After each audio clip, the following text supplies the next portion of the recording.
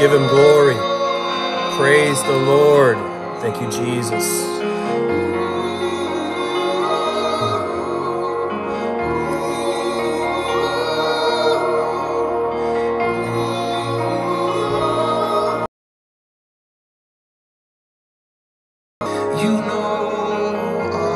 Hallelujah. Glory to God. Glory to God.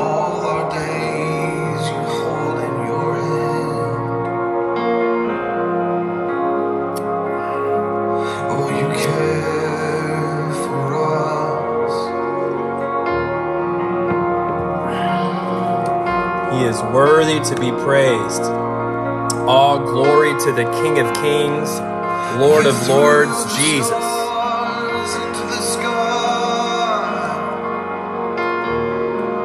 Hallelujah.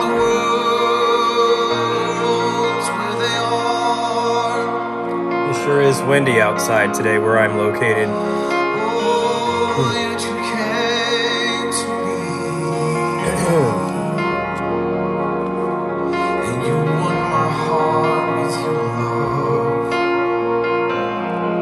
Glory, give him glory. Give him glory. Hallelujah. Thank you, Jesus. He's touching people's lives today. He is the healer.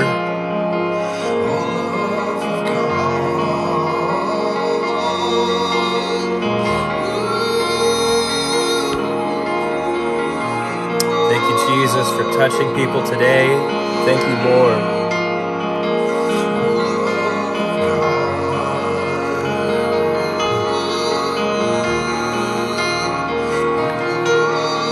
Give him glory.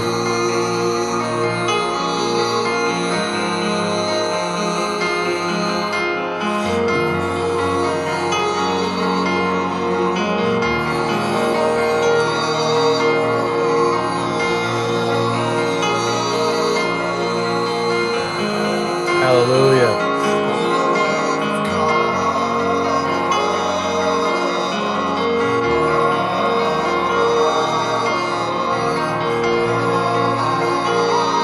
Give him glory. Give him praise. Give him glory. Hallelujah.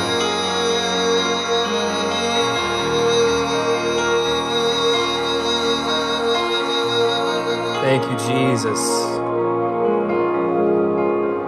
Amen. God is so good. Amen.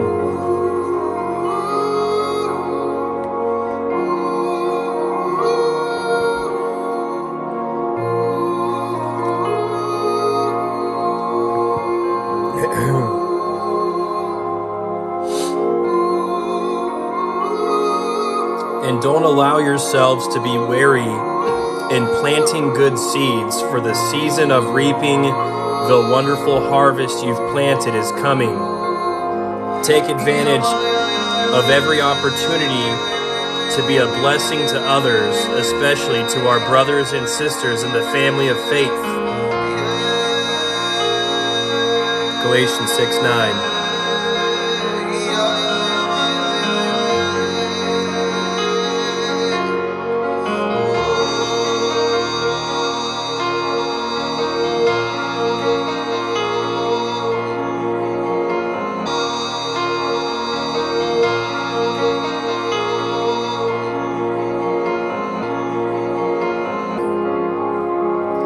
Give him glory. Yes, Lord. Thank you, Jesus.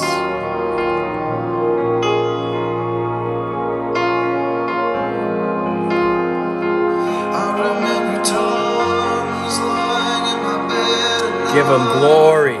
Hallelujah.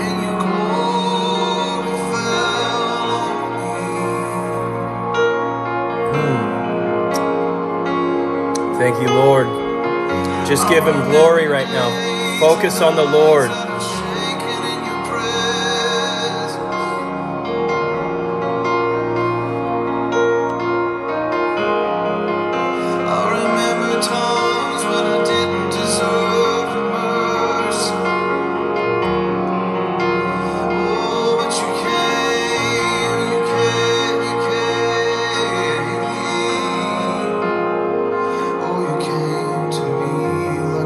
Thank you, Jesus. Thank you, Lord, for the anointing in Jesus' name that breaks the yokes, that breaks the chains of bondage off of people's lives here today. In the mighty name of Jesus. In the mighty name of Jesus.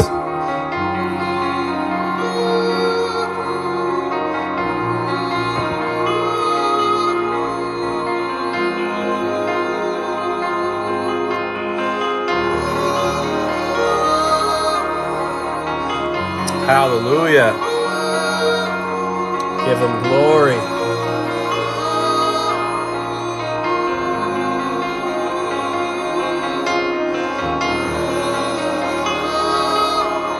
I love this song. I can just feel the anointing coming down.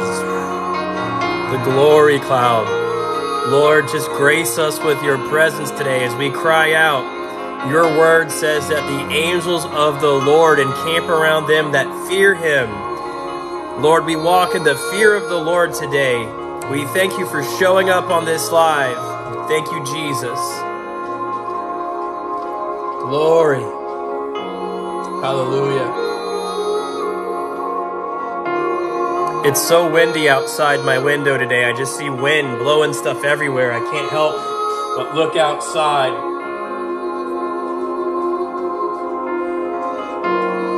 Hallelujah. Thank you, Lord. Fresh wind in our sails in Jesus' name. Hallelujah.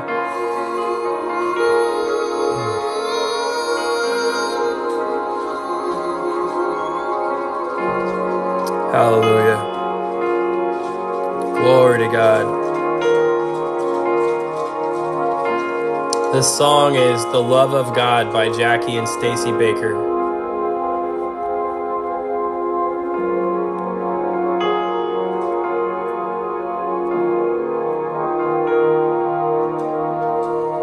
Hallelujah.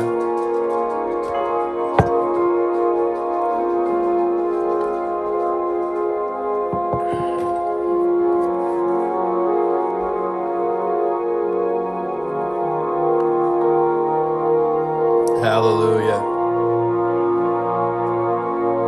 Give him glory. Thank you, Jesus. Glory. Give him glory.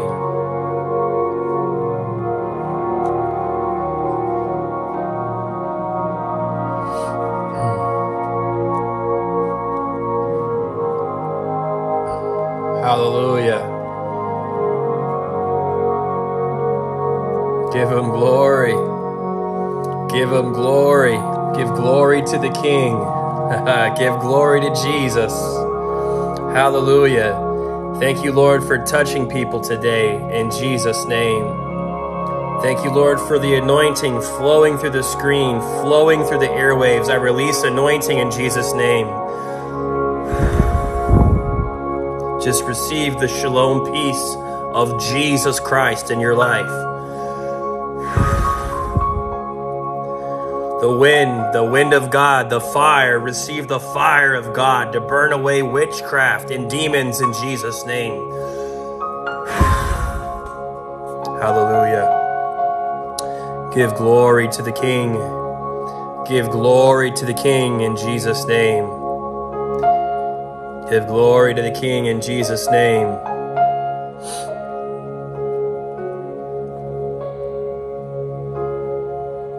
Hallelujah. Hallelujah. Thank you, Jesus. Thank you, Jesus. Give him glory. Give him glory. Maybe I'll do another song here in a minute, I think.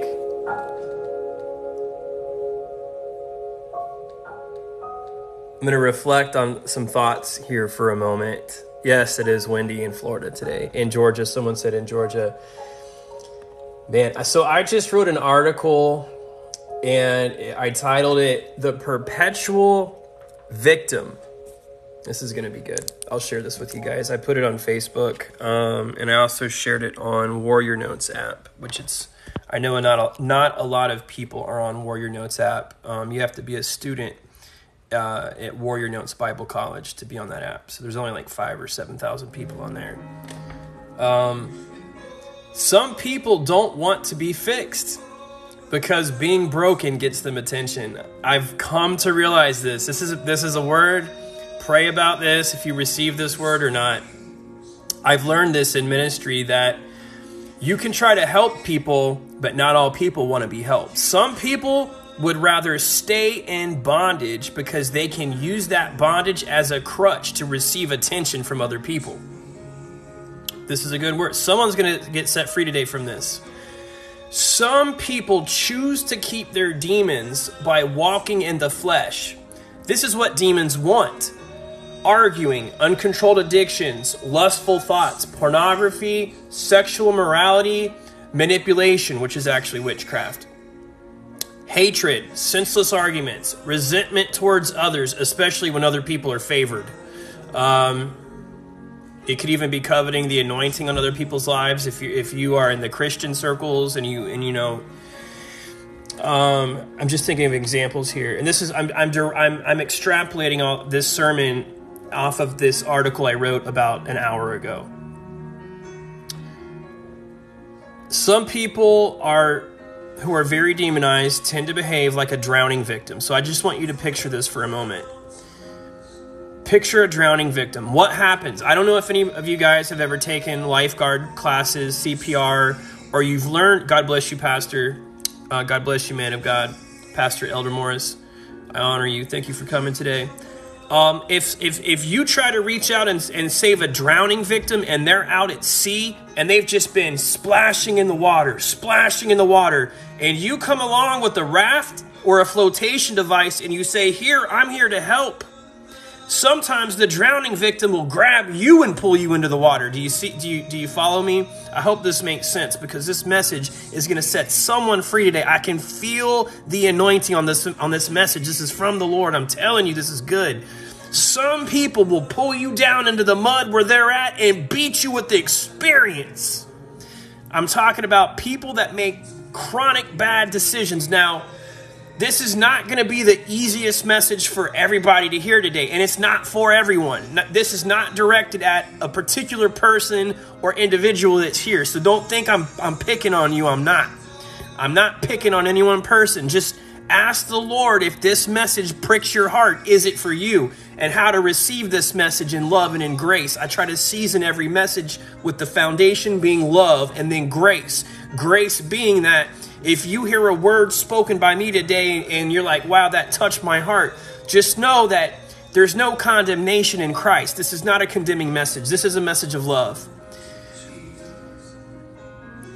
So if you're trying to reach out and do ministry and help people who are extremely traumatized, extremely demonized, there are times where I, as a deliverance person, just as a person that the Lord is using, glory to God, as a person that the Lord is using in ministry, there's been times I've reached out to try to help heal someone and help set them free from bondage, from addiction, from terminal things that they just can't seem to get help from. And then I realized something. As soon as I came in, I was attacked. Some people have had demons for so long that those demons are influencing their personality, and they think that the characteristics of the demons are them. That's a good word. There are people out there that have had demons 40, 50 years. Now they're in their 60s or in their 70s. And now they've had these spirits in them manipulating people, slandering others. And they think that, oh, that's just who I am. My dad was that way. My mom was that way. My grandma was that way. When in reality, you have a generational spirit. It's actually, some people call this, so if you've never heard anyone talk about generational curses, right? Generational curses. What is a generational curse? I know people are like, what is a curse? What is a generational curse? I don't want to live under a curse. Amen. Nobody wants to be under a generational curse. Let me tell you what a generational curse really is. It's a generational demon. It's a spirit. It's a familiar spirit. And the root word of familiar is family. La familia. Family. The Latin is familiar. Family. It's a bloodline spirit that's been passed down through generational what? Sin. Generational what? Sin. Not trying to be funny. I'm just trying to sometimes I try to say things a certain way because I know I have to break through the layers. Or if there's anyone here that has scales and I'm going kind of fast, sometimes I repeat myself to make a point because I have to emphasize certain things from what I've learned in ministry. And it's this, that there are times where you can tell someone the truth and it seems to skim over them. And what I've learned is sometimes I've had to learn how to be a good teacher. So sometimes I'll say a message one way and someone doesn't get it. And honestly, I believe a good teacher does a couple of things. Leads by examples and is good at parables. Jesus was good at parables. I've learned to break down and extrapolate information and try to put it into several different practical types of forms. So perhaps there will be some days I'll have a message one way, and then I'll actually repackage the sermon and present it a different way, and then different types of people will receive it because it relates to them now. So this is a message I titled The Perpetual Victim. That's the name of my sermon. It was The Perpetual Victim. This is talking to people that always see themselves as the victim. They're always complaining. They're always confused.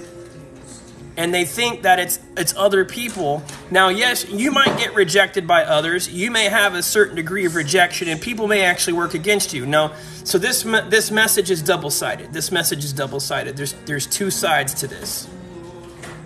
But there are people out there that need help, that are hearing voices, that are hearing tormenting thoughts, that really do struggle with demons. They struggle with generational curses. Sometimes these people are bedridden. They're sick for years and years and years, and they don't know why. This message could set somebody free. If you've been bedridden, terminally ill, you've been having chronic sickness in your body, fatigue, you have no idea why. You can actually repent on behalf of your loved ones, of your ancestors, by renouncing the curse. If you experience the things I'm talking about, you need to start praying. Body fatigue, you have no idea why. You can actually repent on behalf of your loved ones, of your ancestors, by renouncing the curse. If you experience the things I'm talking about, you need to start praying for your family. Start praying for yourself by breaking these curses. You need to say, I renounce witchcraft on my family line in Jesus' name. I break the curses of all sin of my ancestors on my mother and my father's side in Jesus' name. Now, a lot of times, this is going to be a message that's not going to fly over really well right here. But some people are reaping what they've sowed. So if people sow discord, if people sow division everywhere they go, if people are just sowing bad seeds of corruption, it is biblical to reap what you sow. So again, if you're in a bad season of life, you and you alone can change that. You have the power. Did you hear me? You have the power to change your own life. A lot of people feel like they're waiting for someone to come along and rescue them, when in reality, the only person that can rescue you from your situation is you. So this is a good example I want to provide. I've gone to do ministry before, and I've seen someone that was crying out for help. They have demons, they have altars, they have familiar spirits for many, many years. And what I realized was I tried to help someone that didn't want to be helped. And they actually attacked me for trying to do deliverance ministry with that person. So again, when a mistake becomes an excuse to keep repeating the mistake, you can take that as a red flag or a sign that you got to reflect on your own actions. If you have demons that won't leave no matter how many people try to help you, this is the message I want you to get. If you need deliverance and you run to people left, right, middle, you're going from ministry to ministry to ministry to ministry to get set free from demons, and nobody can get you set free, then you got to look in the mirror. You have to take accountability. Accountability is when you take hold of your own life and stop projecting your problems and blame onto others. If you see yourself as a chronic victim, you'll always go about life expecting other people to change your life, when in reality, you and only you hold that power. No one is keeping you in bondage but yourself. So that message is for somebody. So I have had people come to me that say nobody can cast out these demons. And I have had people come to me that say I have many demons. No one can cast them out of me. And then guess what? When people come to me and they say, hey, I know you're anointed and you cast out demons. I need you to cast out my demons. I'm like, hey, I can't do it either. They're like, what? Yeah, you make the decision to keep your own demons. Why? Now that's what am I not being accountable for? People are walking in the flesh. If you walk in the spirit, you're not living in the sin. When you get saved, you're a sinner. You're saved by grace, but you don't stay in sin. You're not supposed to. 1 John chapter 5, verse 18 says, children of God do not make a practice of sin. For the Son of God holds them securely, and the evil one cannot touch them. Let me put on some music 1 second. So no, you're not living in sin as a Christian. That's not how a Christian's supposed to live. Christians are not supposed to live in willful sin, repetitive sin. Making excuses to keep repeating the same mistake over and over is not right. We're not supposed to do that. As a matter of fact, I'm about to share some scripture with you out of 1 John chapter 3, and we're going to really go over we're going to talk about that for a minute. Let's talk about it. There's no condemnation on this. 1 John chapter 3, look at that. I already had it pulled up. 1 John chapter 3, verse 6. Anyone who continues to live in him will not sin. But anyone who keeps on sinning does not know him or understand who he is. Who am I talking about? Jesus. If we abide in Christ and Christ abides in us, in other words, all we are is branches connected to the vine. The vine is Jesus Christ. Anyone who continues to live in him will not sin. This is in your Bible. This is 1 John 3, verse 6. Anyone who keeps on sinning does not know him or understand who he is. Dear children, verse 7, don't let anyone deceive you about this. When people do what is right, it shows that they are righteous, even as Christ is righteous. Now I'm going to pause right there. What this message is saying is, who are you behind closed doors? Can you be trusted? Are you able to be trusted? Can God trust you with a ministry? Can God trust you to move forward? Can God trust you to develop your character when no one is looking? Hallelujah. Glory. Glory to God. What I'm saying to you is, are you the same person on TikTok, on Facebook, out in the street? Are you the same person that you portray yourself as on media? I have to preach to myself. I have to hold myself accountable, or else I would be a hypocrite. And Jesus was very, very stern with hypocrites in the Bible. He addressed the Pharisees for the hypocrites that they were. He told them that they were of their father, the devil. And that was the religious leaders of his day, the Pharisees. And they plotted to kill Jesus. The Jewish leaders of Jesus' day plotted to kill Jesus. Yes. They were evil in their hearts, yet on the outside, they tried to make themselves look good. They were narcissists. You want to know the truth about Pharisees? They were narcissists. That's what the most worldly people, clinical psychologists, they would label what Jesus is dealing with as narcissistic abuse in the Bible. I'm trying to break this down to the most practical teaching I can. 1 John chapter 3, verse 8. When people keep on sinning, it shows that they belong to the devil, who has been sinning since the beginning. But the Son of God came to destroy the works of the devil. Those who have been born into God's family do not make a practice of sinning, because God's life is in them. So they can't keep on sinning because they are children of God. So now we can tell who are children of God. This is in your Bible, folks. This is 1 John 3, verse 10. So now we can tell who are children of God and who are children of the devil. Anyone who does not live righteously and does not love other believers does not belong to God. So let me give you a great example of love. Love keeps no record of wrongdoings. Love is quick to forgive. Love provides hope. Love is the foundation and pillar of our faith. God is love, and perfect love casts out all fear. Now, a lot of people want their ears tickled, though, and they want to be told something that's not really true. Like, oh, it's okay to stay living in willful sin as much as you want. And I'm the guy that's like, look, pump the brakes. If you're on a crash course headed for the wall, I'm the guy with the red flag in my hand. Hey, Stephanie, God bless you, sister. I'm the guy with the red flag going, slow down, hot shot, slow down, pump the brakes. You know, God uses people to warn others that are possibly not hearing from God. They're not in intimacy with God right now.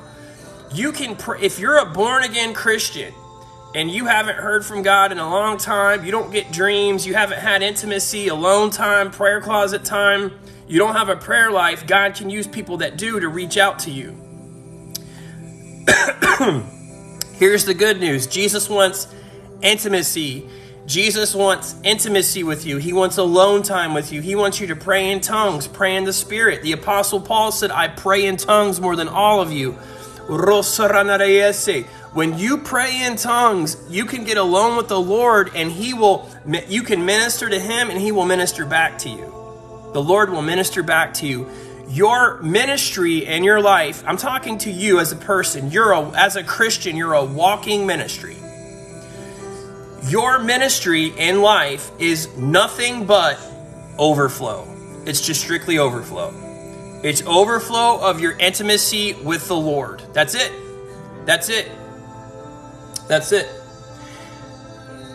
1 John 3, verse 10. So now we can tell who are children of God and who are the children of the devil. Anyone who does not live righteously and does not love other believers does not belong to God. So Jesus wants intimacy, not religion. This is the message you have heard from the beginning. We should love one another. Verse 12, we must not be like Cain, who belonged to the evil one, the devil, and killed his brother. And why did he kill him? Because Cain had been doing what was evil, and his brother had been doing what was righteous. Now I'm about to cross-reference this with another scripture that'll really, really help you. John chapter 3, verse 20. Because I have a feeling at this point you're starting to wonder, why do some people not receive my message? Why do some people not receive my message? I'm going to tell you why. John chapter 3, verse 20. For every wrongdoer hates. Let me break this down into, that's AMP. Let me pull up an NLT. Here we are. John 3. Sorry, I'm on my computer. I have my one Bible here, and I have another on the computer. All right, this is John chapter 3, verse 20. All who do evil hate the light. That's your answer right there. That is an answer for so many people right there. All who do evil hate the light and refuse to go near it for fear that their sins will be exposed.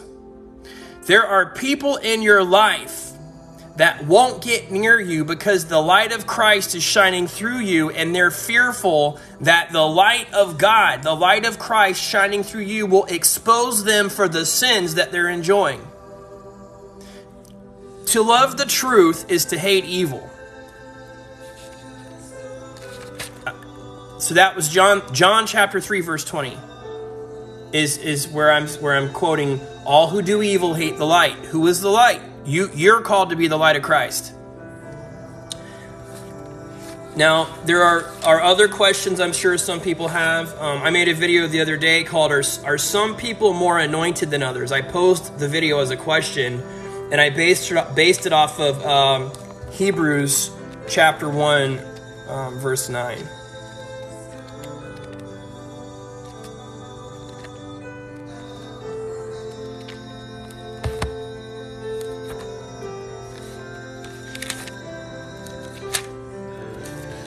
Hebrews chapter 1, verse 9. For you have cherished right. This is a good. So I'm gonna pose a question to everybody here. Are some people more anointed than others? Hebrews chapter 1, verse 9. For you have cherished righteousness and detested lawlessness. For this reason, God your God has anointed you. Let me repeat that. For this reason, God, your God has anointed you. Why did he anoint you? Because you have cherished righteousness and detested lawlessness. When you hate sin and you hate evil and love justice, you love what God loves and hate what God hates, then you become anointed. You can walk into the light of Christ. You can put on the full armor of God because you have refused to compromise with the devil. Give the accuser of the brethren no place in your life. Don't give the enemy a foothold in your life. Grace gives you the ability to overcome sin in your life. That is a good message. Fire on that message in Jesus' name. Grace gives you the ability to overcome sin in your life. Hallelujah. For this reason, God, your God, has anointed you. He anoints those that he can trust. He anoints those that hate evil and love justice. Your throne, this is Hebrews chapter 1, verse 8. Your throne, O God, endures forever and ever, and you will rule your kingdom with justice and righteousness. I'm telling you, I feel the anointing right now. It's like the pillars of his throne are justice and righteousness. So when you hate sin, God will anoint you. That when you love justice, to love the truth is to hate evil, is to have no part in it. So if you're choosing to hold hands with the devil and try to walk in the light, you can't really do that. I'm talking about being lukewarm. How can two walk together except they be in agreement? Let me rephrase it in another question, if you will, or parable. What does light have in common with darkness? I'll break it down another way. Jesus sat with the sinners and the lost, but he did not become like them. A lot of my message lately is talking about be careful who you allow in your inner circle, because people who are unhealed, people who have a lot of demons will tend to lash out at you. And listen, not everybody can fly with you. I'm preaching to myself. Not everybody can fly with you in ministry and life. I've learned that it's entirely necessary to keep a healthy boundary with certain people. I've even learned that when you start setting boundaries, you're actually teaching people how they can treat you. If you allow people to overtalk you, mistreat you, talk down on you, step all over you, walk all over you, you're teaching them that it's okay to abuse you.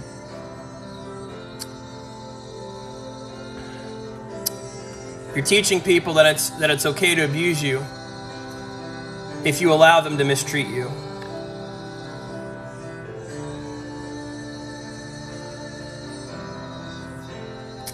Fire of God, hallelujah. Such a good song in the background. Yeah, your circle becomes minute. Amen. So what will happen, this is what happened to me. The people that I used to be friends with, if, you know, some of them, I don't know what was going on in their personal lives, but I was pulled aside. I was pulled aside to be consecrated for such a time as this. And what I actually came to realize is a lot of the people I used to be friends with were working against me behind my back. They were slandering me. They were gossiping about me. They were striving and arguing and working against one another. And they were very jealous types of people where they would see, oh, wow, like, you know, you're anointed, or wow, you know, you have a calling on your life. So now they almost feel threatened by that. And now it's like they're trying to tear you down all the time. So I've just learned you have to get away. You have to get away from the wrong people in your life. Bad company corrupts good character. 1 Corinthians 15, verse 33 says that. Proverbs chapter 8, verse 1. Can't you hear the voice of wisdom? From the top of the mountains of influence, she speaks into the gateways of the glorious city. At the place where pathways merge, at the entrance of every portal, there she stands, ready to impart understanding. I have prayed for the spirit of wisdom to come upon me, and here we are in Proverbs 8, verse 4. Shouting aloud to all who enter, preaching her sermon to those who will listen, I'm calling to you, sons of Adam. Yes, and to you, daughters as well. Listen to me, and you will be prudent and wise, for even the foolish and feeble can receive an understanding heart that will change their inner being. That will change their inner being. The meaning of my words will release within you revelation for you to reign in life. Did you hear me? You can reign in this life. You can dominate. You can reign. You can walk and crush serpents and scorpions beneath their feet when you walk in the Spirit, because the Spirit of wisdom will be upon you. God can trust you when your character is fully developed. I'm talking about integrity as well. For everything I say is unquestionably true, and I refuse to endure the lies of lawlessness. Now, lawlessness is you could say, all right, so it's sin, it's the flesh. In the New Testament, we're not under the law of Moses. That's what Galatians 5:18 says. It's because you're in the Spirit now. You're born again. And when you walk in the Spirit, you're not going to fulfill the lust of the flesh, which is to sin. To be carnally minded is to be an enemy of God. So if someone is stuck in the flesh and all they do is fulfill the lust of the flesh, they're actually an enemy of God. They're working against God. Now, they don't know it necessarily, and there's grace for people that do this, I believe. I'm talking about people that are like stuck in the flesh. All they can do is slander, argue, cause division, sow discord, do drug, whatever it is. That is all the works of the flesh. I'm basically quoting Galatians 5:19 and different types of breakdowns is what I'm saying right now. All right, so back into Proverbs 8, verse 8. All the declarations of my mouth can be trusted. They contain no twisted logic or perversion of the truth. All of my words are clear and straightforward to everyone who possesses spiritual understanding. Now, this is Proverbs 8, verse 9. You're going to see a similar verse in 1 Corinthians chapter 2, verse 14, where it says that not all people are spiritual. Some people are carnal and have no spiritual understanding whatsoever. Only a spiritual person can discern all things. All right, Proverbs 8. This is verse 9. If you have an open mind, you will receive revelation knowledge. This is the Passion Translation. It really breaks things down. It extrapolates through the power of compassionate words. Okay, I love the Passion Translation. It breaks things down. I love to break things down. I love to define words. You guys will probably laugh at me if I told you this, but there's a lot of days I'm on Merriam-Webster's dictionary trying to look up the definitions of words so I can have more understanding, so I can understand how to apply a specific word given to a situation. Just basically, I want to learn how to be a better teacher so I can always break things down. That's the definition. Did you know that's what extrapolation is? Extrapolation is when you can take an obscure construct, when you can take something big and break it down into bite-sized pieces. But you're still getting people to the big piece of data that they need, but you're giving it to them in nuggets. Because it's easier to digest small bits of information throughout a given instance or period of time. I find it's easier to teach that way. And I personally believe I learn better that way as well. A lot of people learn differently. Some people are just brilliant and they can just read like way deep stuff and boom, they have it. Other times it's like we need to hear it in different ways. So don't feel bad if you learn differently than others. Some people are more logical minded than others. Some people have a very high sense of reasoning ability. They have a very high emotional quotient of intelligence. Some people are just very smart. Some people are very way above the rest when it comes to learning and knowledge and things like that. You do have to be careful with knowledge. I've learned this. The Bible does say that knowledge can puff up pride. It's good to have a humble heart. This is Proverbs 8, verse 10, the Passion Translation. My wise correction is more valuable than silver or gold. The finest gold is nothing compared to the revelation knowledge I can impart.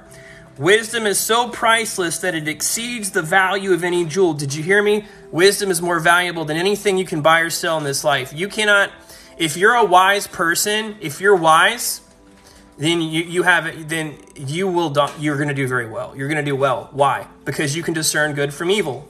If you know the word of God, it's sharper than any two-edged sword. Now you have the word in you, which is the Spirit. The sword of the Spirit is the word of God when spoken. Did you catch that? If you have the word of God, you're full of the word of God. You're full of wisdom. You've prayed for wisdom. The Father has applied wisdom into your life liberally. Now you can discern between good, evil, what's of the world, what's of our Lord and Savior, Jesus, what's of our Father in heaven. It says in 1 John 2:15 that the love of the Father and the love of the world are incompatible. So a lot of things that we're taught in this life that we should be doing by school, by college, by doctors, professors, they're teaching us worldly wisdom, but the Bible says he will use the foolish things of this world to confound the wise. Let me turn this down. So there are people with lots of degrees, but what they really possess is worldly wisdom, which is foolishness in the eyes of the Lord. Did you hear me? That's good right there. There are people that have all sorts of degrees with no spiritual wisdom whatsoever. I just lost like 10 people on this live. But hey, if the truth is offensive, it could be because someone's living a lie. This is the truth. The truth will offend people that are caught up living a lie. That's what a stronghold is. A stronghold is when someone holds an argument within themselves that is contrary to Scripture. It's the truth. It's the truth. Someone said, can I ask your thoughts on the lost books? Are you referring to the non-canonicals, the Apocrypha? I believe that's probably what you're referring to when you said the lost books, the Dead Sea Scrolls, the Book of Jasher, Jubilees, Esdras 2, 3, 4, Enoch, things like that. Listen, here's what I'll say. I don't personally teach out of the Apocrypha, but I'm not against it in any way. If you want to own an Apocrypha and study the texts that have been removed from the Bible, I would just say ask the Lord for wisdom and discernment. But I typically don't encourage people who are newer believers or people that are still kind of on the meat or the milk of the word to go into that, because when you add that extra 56 books or whatever it is, in addition to the 66 books of the Bible, yes, I do believe there's a lot of wisdom in those books. However, it's not for babes. That's just my personal thoughts on it. Don't take that personally. If you have an Apocrypha, I'm not against you. I'm not against you teaching the Apocrypha. If you teach the Apocrypha, I'm friends with Melissa.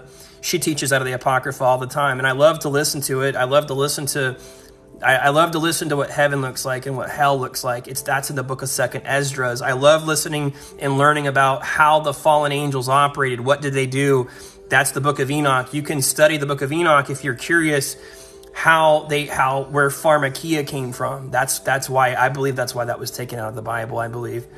If you have a 1611 Bible, a lot of those books are still in it. So again, the purpose of me saying these things is to answer that question as good as I can, not to sow doubt or confusion into the chat if anyone here is like newer in your walk. Someone said, can you, what was the question? That was the question. Yeah, I wanted to answer that. How do you know if you were a babe still? If I would say the best way to answer that is if you're struggling. If you're struggling to understand salvation, if you're struggling to understand, am I saved by grace? Am I saved by what Jesus did? You're not saved by your works. Let me just say this, and this is something I would tell I'm going to pretend I'm talking to a brand new believer that just got saved today. You're saved. Your salvation is a gift from God. Ephesians chapter 2, verses 8 and 9 say that your salvation is a gift from God. It's not of works. No man can earn it. Oh, that's a great point, Melissa. You said, have you surrendered your flesh yet? That's a good question. There you go. I would agree with that statement, Melissa, 100%. If someone is still walking in the flesh, there you go. That's the answer I was looking for. If you're walking in the flesh, then you still are learning, okay? What does it mean to be walking in the flesh? Galatians 5:19 is where I'm going to take you next. I'm going to leave Proverbs 8 pulled up because I think we're going to go back here in just a minute. I want to go to Galatians 5:19, and this is the milk. This is still milk right here of the word. Galatians 5:19 gives a list of things we should not do. So if people are walking in the flesh, their behavior is obvious. I'm quoting Galatians 5:19. Sexual immorality, lustful thoughts, pornography, chasing after things instead of God, manipulating others, hatred of those who get in your way, senseless arguments, resentment when others are favored, temper tantrums, angry quarrels, only thinking of yourself, being in love with your own opinions, being envious of the blessings of others, murder, uncontrolled addictions, wild parties, and all other similar behavior. This is the Apostle Paul, this is what he wrote. Haven't I already warned you that those who use their freedoms for these things will not inherit the kingdom of God? The kingdom realm of God is heaven. He's saying people that make a habitual practice of those types of behaviors will not inherit the kingdom of God. So if people are still struggling and they're doing drugs and they're doing the things I just quoted, hating people, hating others, slander, argue, anger, vicious, malicious intentions towards others.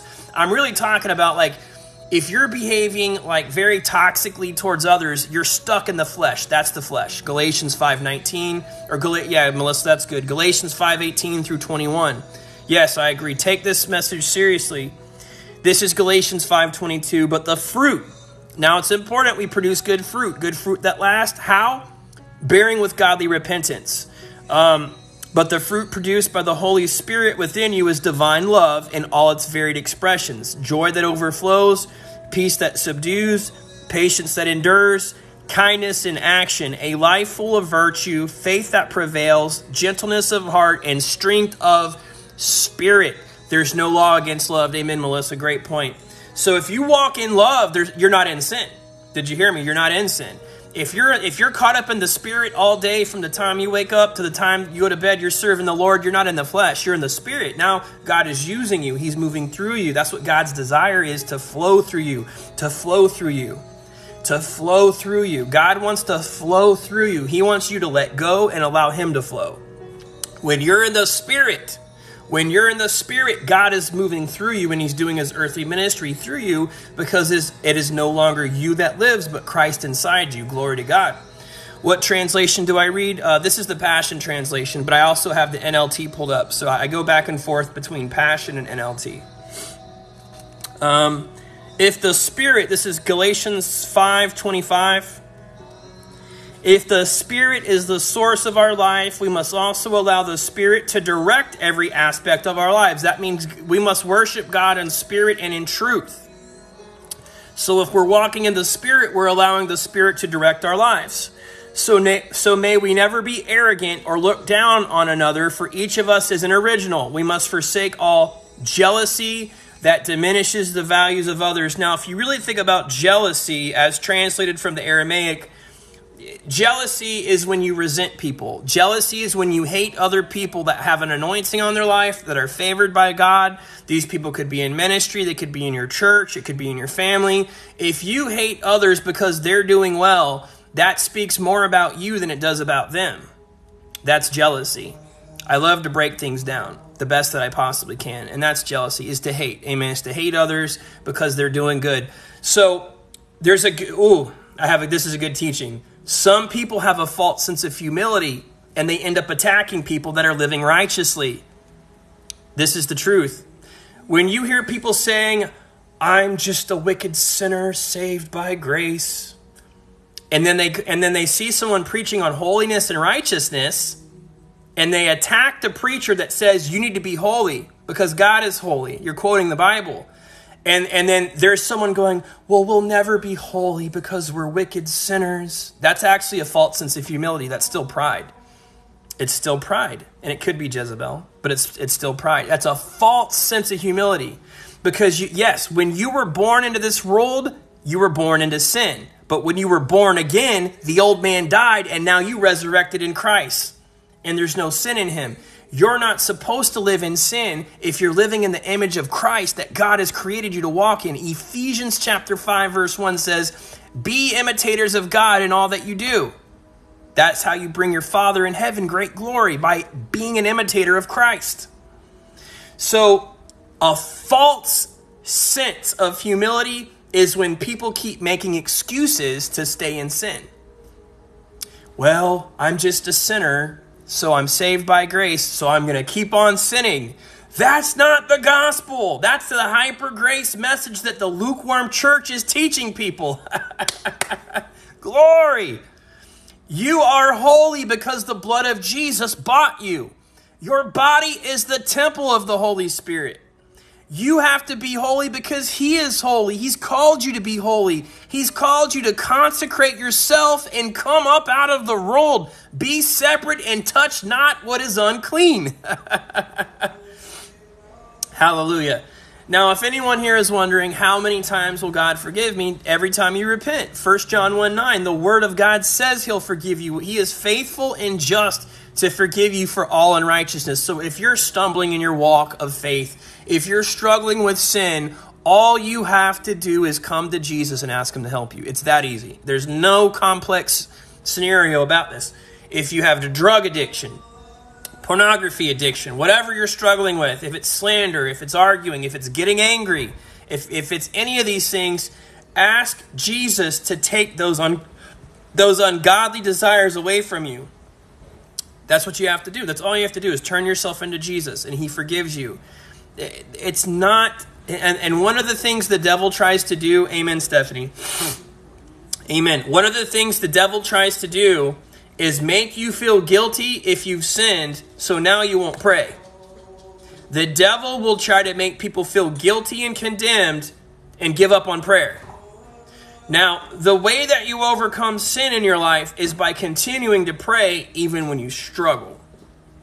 If you are struggling with sin or addiction in your life, but you keep praying every day, God is not going to let go of you. He's not going to give up on you. You've got to keep coming to Jesus every day and laying it down at his feet. So the devil makes people feel defeated. However, if you're hearing a powerful sermon, you'll experience conviction to repent. Conviction to repent from sin is not the same thing as guilt, condemnation, and confusion. I hope that helps somebody. I truly do hope that helps somebody. So there's a lot of confusion in the church about what is sanctification. There's some pastors and some churches that tell you the minute that you receive Jesus, you're fully healed, you're delivered. The minute you believe the gospel, all the demons had to leave. That's not true. You're not sanctified the second that you believed. Your spirit's made perfect when you're born again, but you can still struggle in the flesh and have demons in your flesh. There's people that need deliverance ministry. They're traumatized. They need inner healing. They need deliverance. They need to forgive people. So there are a lot of churches that think that sanctification is done. Now I can go out. I'm good. I'm good to go. No, it's a process. You have to walk out your salvation in fear and trembling. This is going to be a day-to-day walk, I'm certain, until one day we go to be with the Lord. Not everybody will agree with me on that. Some churches teach this differently, but I'm just telling you what I believe to be true, what I'm personally convicted of, is that sanctification is a process of humbling your heart before the Lord, laying down the works of the flesh, and learning to walk in the Spirit, studying the Word of God. The Word of God is in you. Then God starts to use you. Your life becomes a ministry because you have an overflow within you of relationship, with intimacy with the Father. Amen. Glory to God. So those are my personal convictions on sanctification, and you don't hear that talked about a lot. You hear a lot of churches, they have different messages, and some of the denominational religions I personally believe, don't understand sanctification very well. Now, instead of arguing about doctrines and theologies, instead of arguing about the Trinity, things like that, I'm not going to do that. I'm not going to get into these types of debates. I would rather lead you into learning how to walk in the Spirit and laying down the works of the flesh. Then you're not going to have these problems, and you're not going to want to argue with people that lack understanding, So you guys are not going to see me on TikTok getting into debates usually. You're not going to find Fire Truth in a debate platform where I'm arguing with people and allowing people to scream at me and debate Scripture, because guess what? The Pharisees in Jesus' day loved to debate Scripture, and they couldn't even discern who Jesus was when he stood before them. So Proverbs 6:16 tells us not to sow discord. When people are getting argumentative and upset, I don't do that. I don't get into those live streams. I really don't get into those live streams. I don't get into those live streams. Hey, sister. God bless you. Hey, God bless you, sister. How are you doing? I'm great. Blessed. Highly favored. Amen. Amen. Amen. If you had anything on your heart to share or to add, anything God has been showing you, anything God has been teaching you, anything you feel led to share, please do. The Lord was talking to me this morning about Ishmael and Isaac. We are in a season right now where Islam, is the number one religion in the world. Wow. And so Ishmael was the firstborn of Abraham, and he was promised to have a holy nation, a large nation, but he was not the inheritance of God. Isaac is the inheritance, the promise. And narrow is the way to eternal life, and if you find it, broad is the way to destruction. So what are we seeing in the world today? We're seeing Muslims, Islam, the number one religion, very broad to destruction. They deny Jesus Christ as the Son of God. And the Word of God says if you deny the Son will deny you before the Father. He is the way, the truth, the life. So we're seeing another evidence that we are in the last days, because history repeats itself. So here we are in the last days, Ishmael, and we're waiting on Isaac, which Jesus Christ is a representation of Isaac, the promise. So that was one thing the Lord was talking to me about this morning. Wow. So I was like, Lord, what can we do to minister to Muslims and try to get them to convert? And the Lord was telling me, they're not the promise. They're not the promised seed. There's not going to be many that's going to convert, unfortunately. But that doesn't mean we shouldn't try. Did you hear that a lot of the Muslims have Jesus appear to them in dreams? Have you heard about that? Yes. They think of him as a prophet like Muhammad. Oh, but they deny his divinity. Mm-hmm. And so we need to keep them in prayer, because I do believe there can be some that can be converted. We need to keep them in prayer. We really do, because there is a lot. There's a lot on this app, too. There's a lot on this app. Yes. There's a lot on this app, and I've learned that the other thing I've run into, and I think you've seen this as well, Melissa, is when you let someone of that religion up into the box, they start wanting to teach what they believe and try to convert Christians into their belief. Yeah. And if someone, and this is going to be powerful too, and Melissa, I know you know this, Hebrews 6 verse 4 says if someone becomes a Christian and becomes born again and they leave the faith, they can't come back. That's right. You can't get saved twice. That's right. But if they were Muslim and they have not ever been a Christian, they could be converted. They could be possibly saved. Yes, absolutely. Yes. So but Hebrews. I do believe if you're going to try to minister to them, you need to know and be sound in your faith, because like you said, they will try to convert you, and that's not the objective. We need to try to convert them. So the one thing that I understand that they typically believe, though, is they are encouraged to debate. They want to argue. They want to debate Scripture. That's part of their faith, is debating and arguing. And that's like the Pharisees. They did the very same thing in Jesus' day. So I was looking at their religion. And studying it, and they're very, very much law, very much law and order. I mean, the women have to be covered. They can't touch a woman unless they're married. I mean, all these different laws. And I got to thinking about it. They're keeping these laws that the old covenant had to a T, but yet they don't have the Spirit. They don't have the Spirit because they deny the Son of God. So it's like, at the end of the day, what's the point in keeping all these laws when they don't have salvation secured? Yeah. You see what I'm saying? So It's like, It just goes to further prove that the religious spirit that is operating through all these different religions as well. That is true. That is true. It's a very religious spirit, just like the Pharisees had a religious spirit. The Pharisees tried to keep the law perfectly, claimed they kept the law perfectly, but Jesus walked in front of them and showed them that they were hypocrites. He exposed their need for a Savior. I believe where this stemmed from was Ishmael wanted so desperately to be a part of the inheritance. And so he thought that he, by starting this religion, would be able to secure his self. And it just stemmed from that. It's almost like Freemasonry as well. If you study Freemasonry, you're gonna end up running into Jewish mysticism, Jewish Kabbalah, the Tanakh.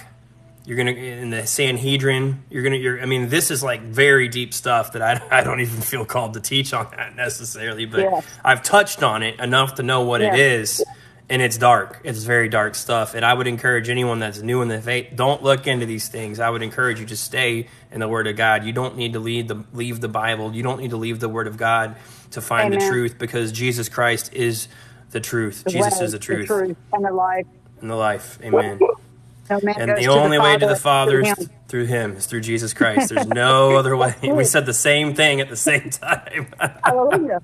Glory to God. Right. Yes, Lord. Amen. That's so good. So yeah, if a person receives the Holy Spirit, that means they've gave their life to Jesus, and then they choose to depart from Christianity, they cannot come back. Hebrews 4, isn't that right? Hebrews 4? Hebrews 6, verses 4 through 6. Explains that. Hebrews 6 explains that. If you taste the gifts of God, which is the Holy Spirit, and you depart, and I actually know someone on this app who did that. They were a Christian, had the Holy Spirit, they left Christianity, and now are a Buddhist.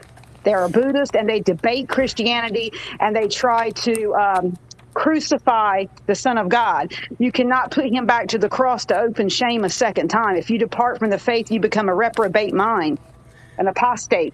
And the word that is used, I think, in the Passion Translation is to repudiate, which means to divorce. They can divorce themselves from Christ. And that's also, by the way, Melissa, that similar terminology you can find. Galatians chapter 5, verse 4 says the same thing. People who try to go back under the law, they can fall from grace and separate themselves from Christ.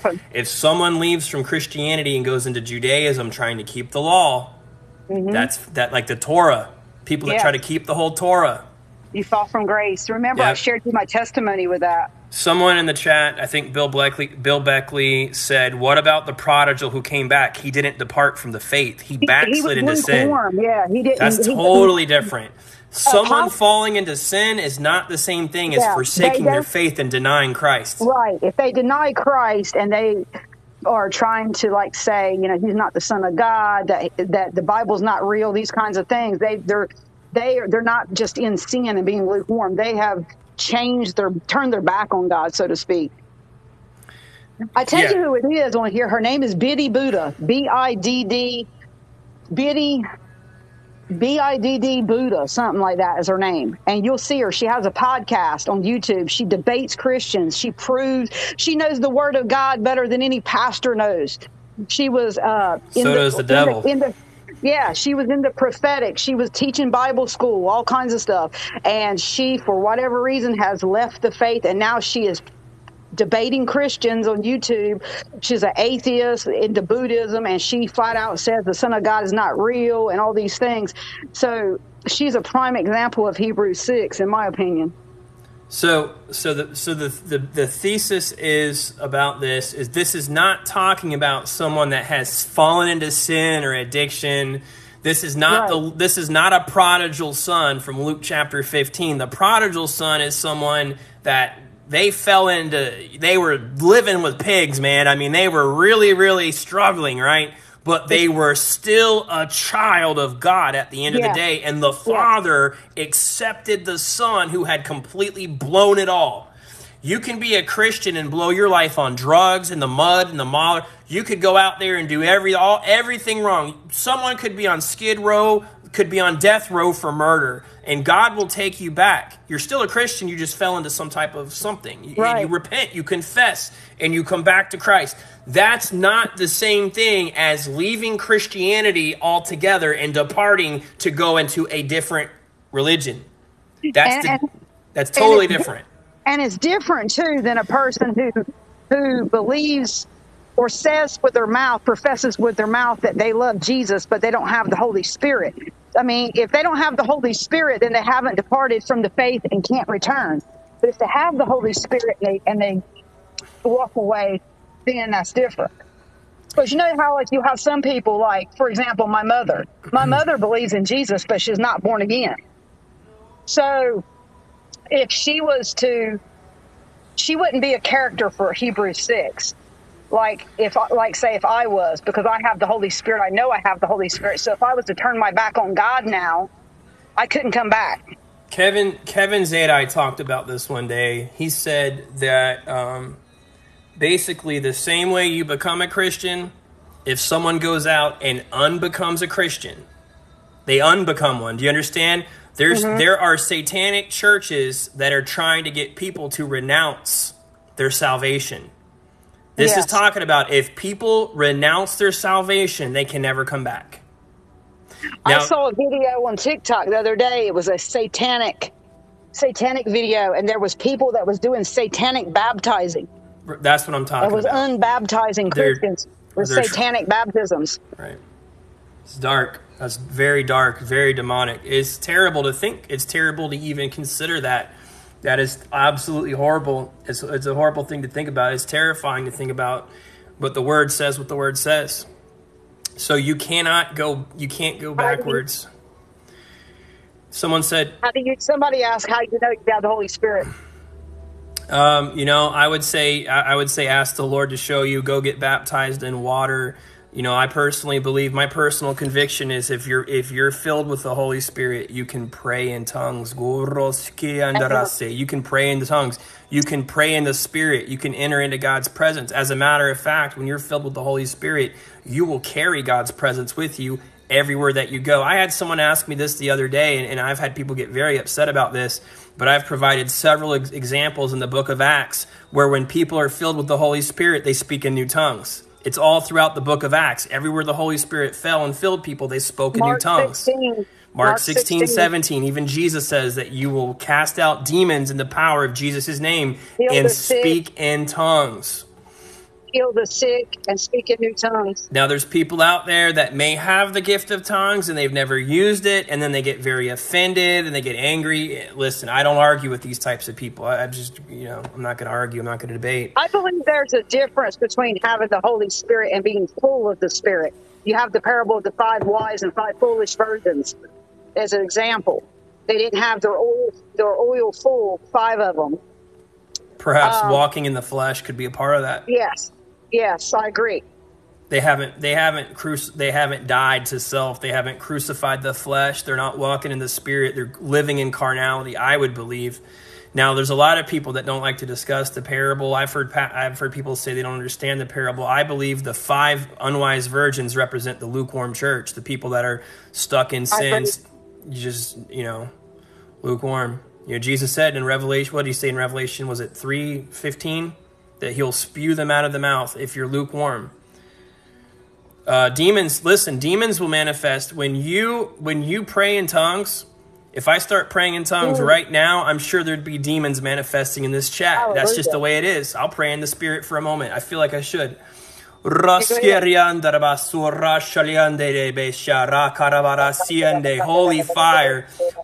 fire over this live in Jesus' name. The blood of Jesus over this live in Jesus' name.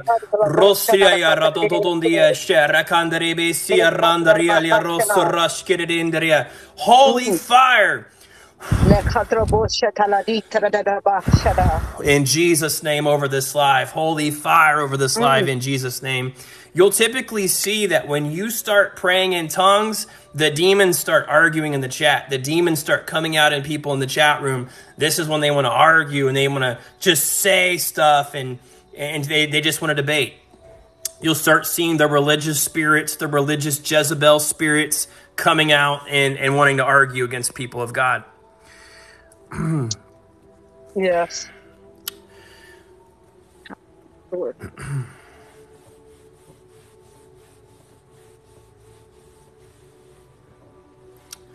There you go. You got religion. Where does it say in the Bible, other than in I think it was Acts chapter 1 or Acts chapter 2, about the different languages?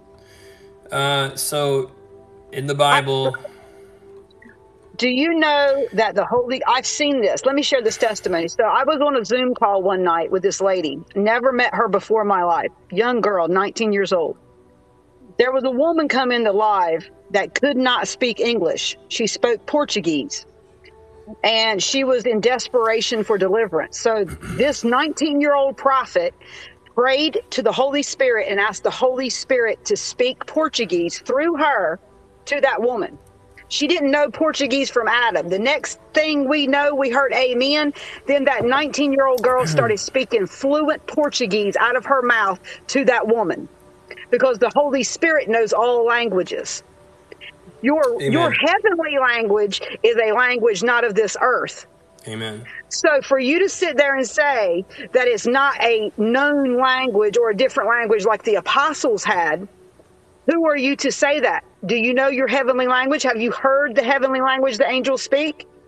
We have to be a little bit more open-minded, because if you're speaking something and you think it's gibberish or it's not a language, God the Father knows what it is.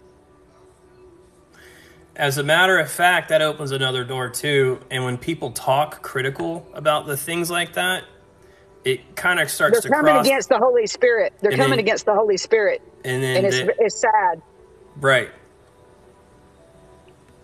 And when people do that, Jesus said in Matthew chapter 12, there is a sin that cannot be forgiven in this life or the next.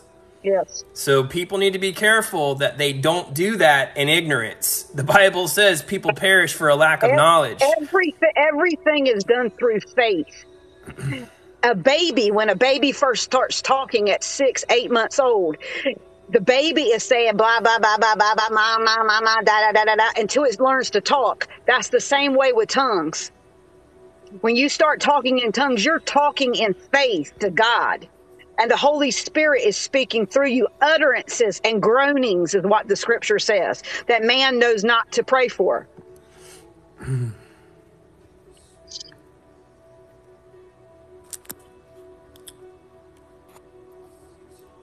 There's someone that's been saying, please let me up, please let me up, please let me up. Let me see. Thank you, Lord. Caleb, did you have a question? Here, I'll bring you up for a second. How are you doing, Caleb? Yes, amen, Rhonda. That's right. Hello. Hello. Hi. So can I ask you a question? Mm-hmm. So what you're saying is basically like, if someone leaves Christianity, they're, I don't know, and they find Christ again, they're damned to hell? The Bible says in Hebrews Read it to him. Read Hebrews 6 to him. Read it to him. I'm going to pull it up. I'll break this down to you. Hebrews chapter 6, verse 4 is a warning to never turn away. It is impossible to restore an apostate, for once a person has come into God's light and has tasted the gifts of the heavenly realm and has received the Holy Spirit and feasted on the good word of God and has entered into the power of the age that is breaking in, if he abandons his faith, there is no use even trying to lead him to repentance. By their sin of apostasy, they re-crucify the Son of God and have publicly repudiated him. That word repudiate, if you look up the definition, it means to divorce. They divorce themselves. So let's break that down. So he's saying it's contingent on faith. So you must ensure that you keep faith in Jesus Christ. You have tasted the heavenly gifts. What's the heavenly gifts? That's the 9 fruits of the Holy Spirit. They've been born again. They've been born again, this person, and they have lost their faith in God for whatever reason. If that happens, they can't come back. Is what that verse is saying. So, like, okay, I don't know. Now I'm a little confused. I mean, I get what y'all are saying, but like, I'm just trying to put that towards me, because like I was raised Christian, but I really never like got into it. Does that make sense? Like, we weren't the type of Christians to go to church every day. We weren't reading our Bibles every day, but So you weren't born again. Oh, so, and then like, and I feel like in 2020, I just like was trying to seek something else, because like that was like a low point in my life. And then recently, I mean, my dad has, he's really into it now, and that's all we talk about. Yeah, Caleb, I don't think this applies to you. I really don't. This isn't what this is talking about. Someone that knew that they were saved. They knew Jesus. They were born again. They were filled with the Holy Spirit. And then they went out and they completely unbecame a Christian. They went and became something else. Yeah. Yeah. See, like I had I call it my coming to God moment. A couple days, or no, like 2 weeks ago, I hit one of those low points again. And, I'm sorry, what? I want to say this ain't you, because this is not you. You don't have to worry about this, because as long as there is conviction in your heart towards God, then you are not an apostate. Right. Once you become an apostate, your heart is hardened towards God. You could care less about being convicted or worried about losing your salvation or anything like that. Yeah, I would agree. I would agree. I wouldn't take this message and get scared by it. A lot of people get scared by that scripture. There's another scripture in Hebrews 10:26. I'll share it. It's another warning. There's 2 warnings written in the book of Hebrews. There's one in Hebrews 6, verse 4, and then there's Hebrews 10:26. This is talking about people that go into sin real bad and they never repent. If we continue to persist in deliberate sin after we have known and received the truth, there is not another sacrifice for sin to be made for us. But this would qualify one for the certain terrifying expectation of judgment and the raging fire ready to burn up his enemies. So what this is saying is that when people hear that all you have to do is just believe one time in Jesus, but you don't have to repent from your sin, that's actually not the gospel. The gospel is repentance, that people have to come and die to themselves, die to the flesh, and that's what sanctification is. It's when you pursue God. It's when you have a desire to know God. You have a desire to know God's word and not sin against God.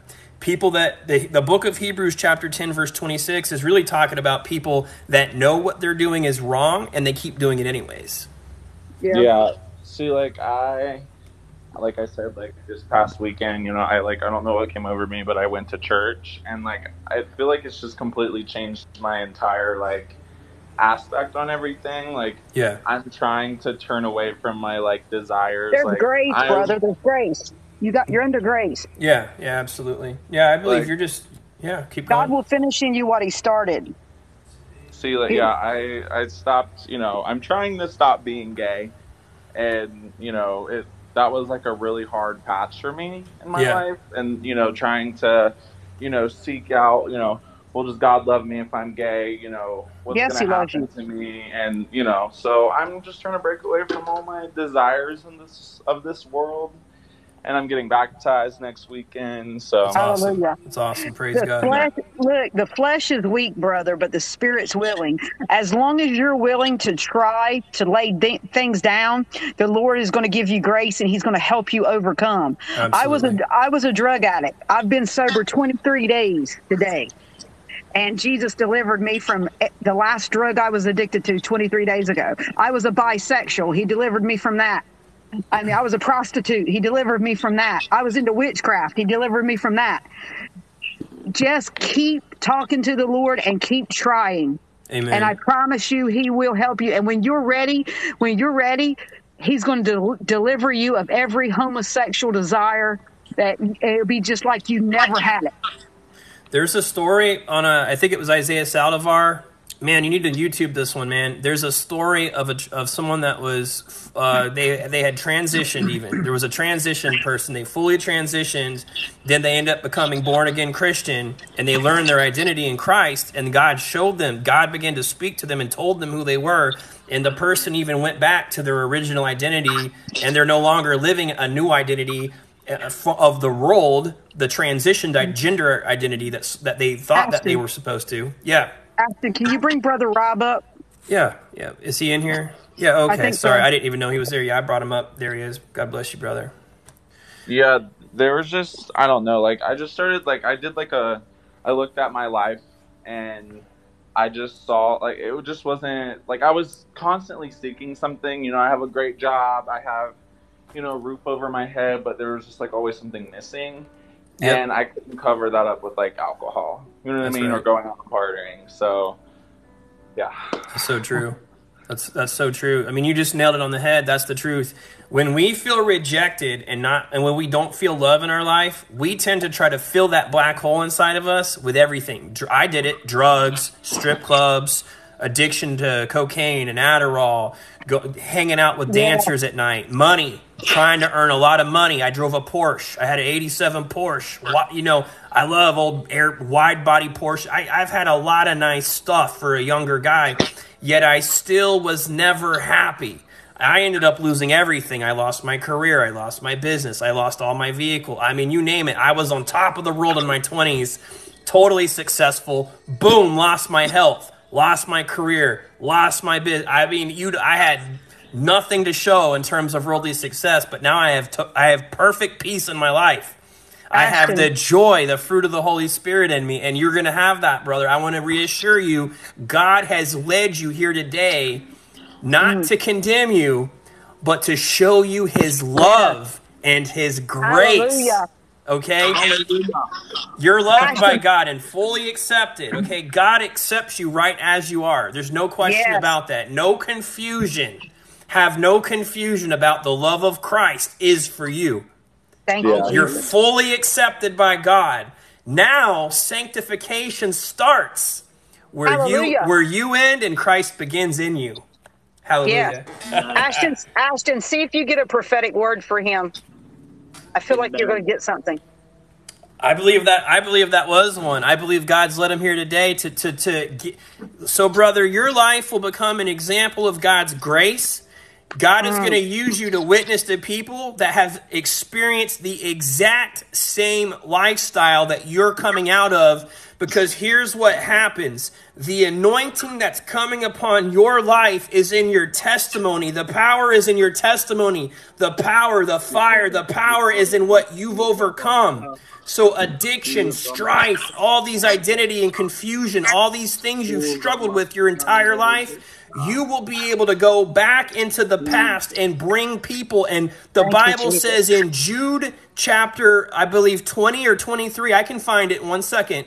It says, in snatching some out of the fire, saving them with fear. You're going to be that person that snatches people out of the fire, people that were not headed to the good place. You're going to come in and say, Jesus set me free of addiction, of sin, and everything. It's Jude 22. Thank you. Glory to God. Your brother, you're going to be very powerful in faith and in Christ. He's going to use you in a mighty way. Just keep coming back to God every single day. He'll use you.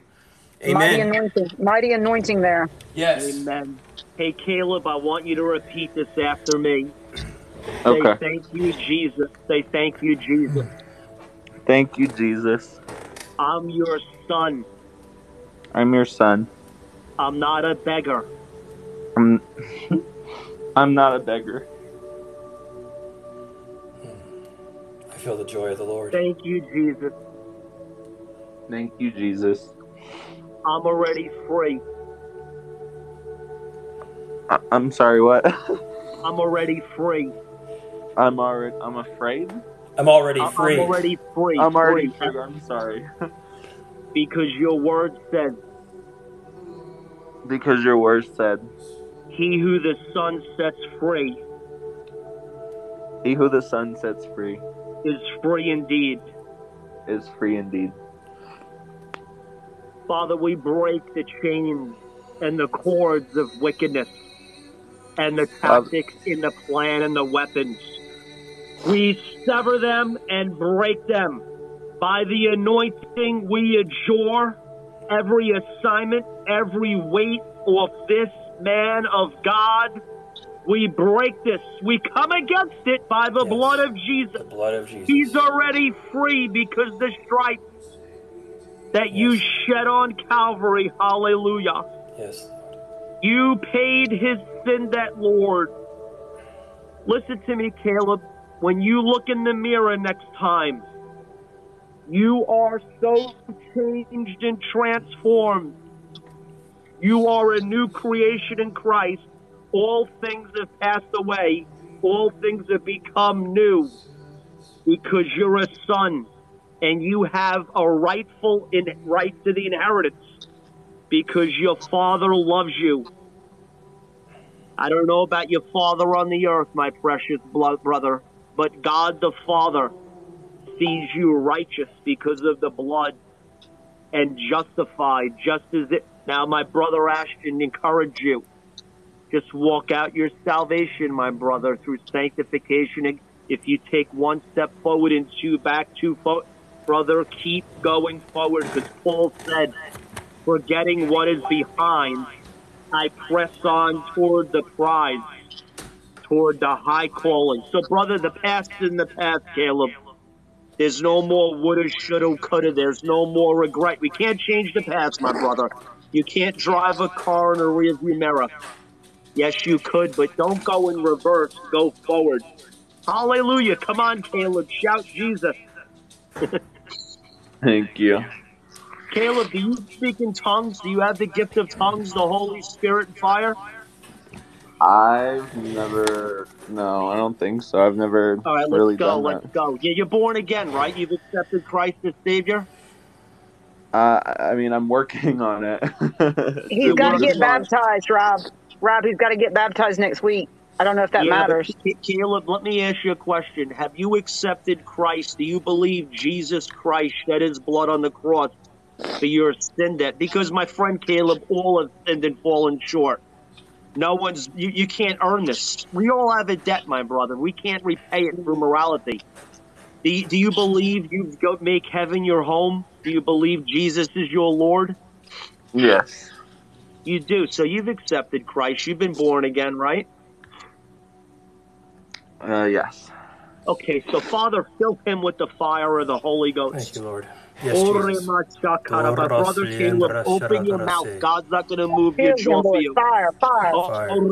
Out of your belly shall flow rivers of living. Baptize him, Holy Ghost, with fire. One who's coming after me is mightier than I. He will baptize you with the Holy Spirit and fire. Caleb, move your mouth.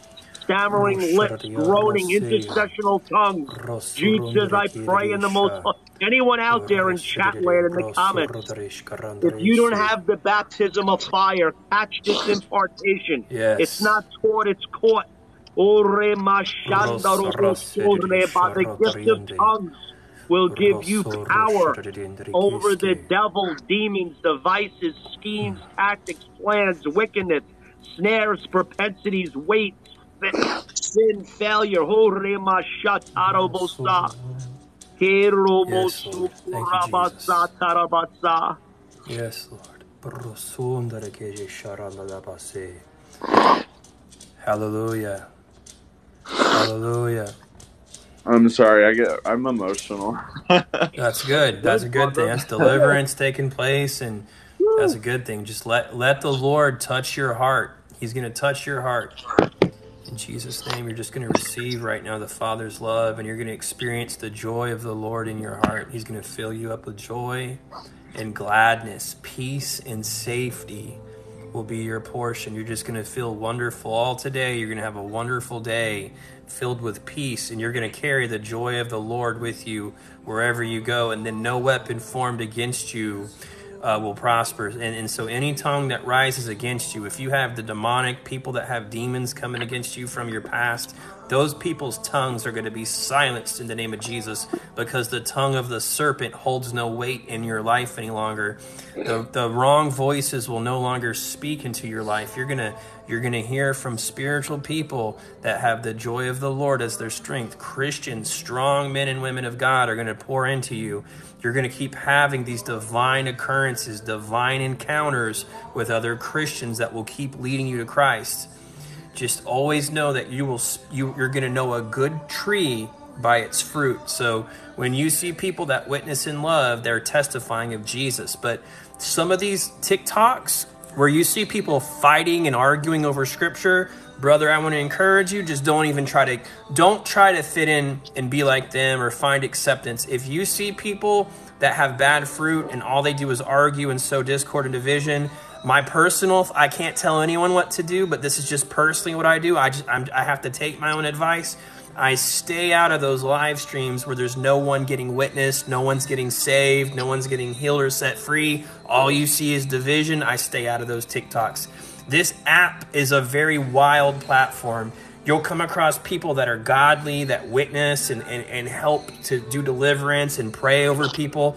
And then you'll find Christian or so-called Christian pages where there's no fruit. It's just argument. It's just the flesh. Yeah. And just you'll know because you feel God's presence. You're going to feel God's presence. Yeah, see, like, I was one of those people that, like, you know, before I started all of this, like, I would go and argue with people about it, and you kind of just hit like a brick wall. Yep. You don't really get anywhere with these people. So that's right. Like, that's right. Yeah. I don't know. Because you know what you're doing. You're fighting against God. Now, listen, guys, I got to testify. I learned not to testify prematurely. Ashton and Melissa, about a month ago on a Saturday night, prayed for me. I think it was the first night I met them, for my esophagus. I've not been able to swallow for about 8 years in a normal fashion. Half a hero would take me 45 minutes to an hour. I would almost choke on the food. I would have to regurgitate it.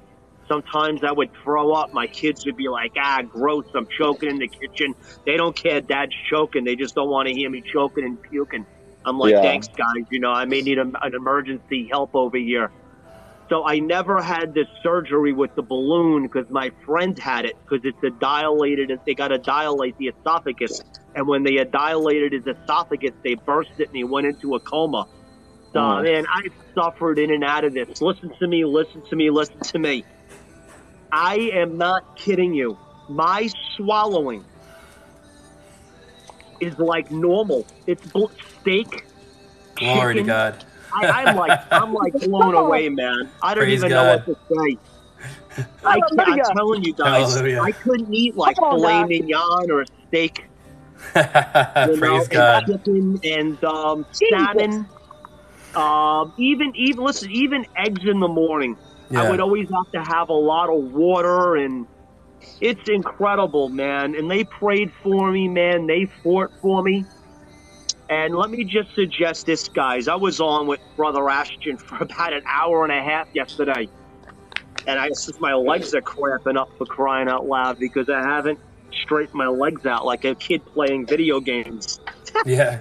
And then I went on at 6. I just went on the TikTok at 6 o'clock, and I seen my live stream. I said, he's still on, my God.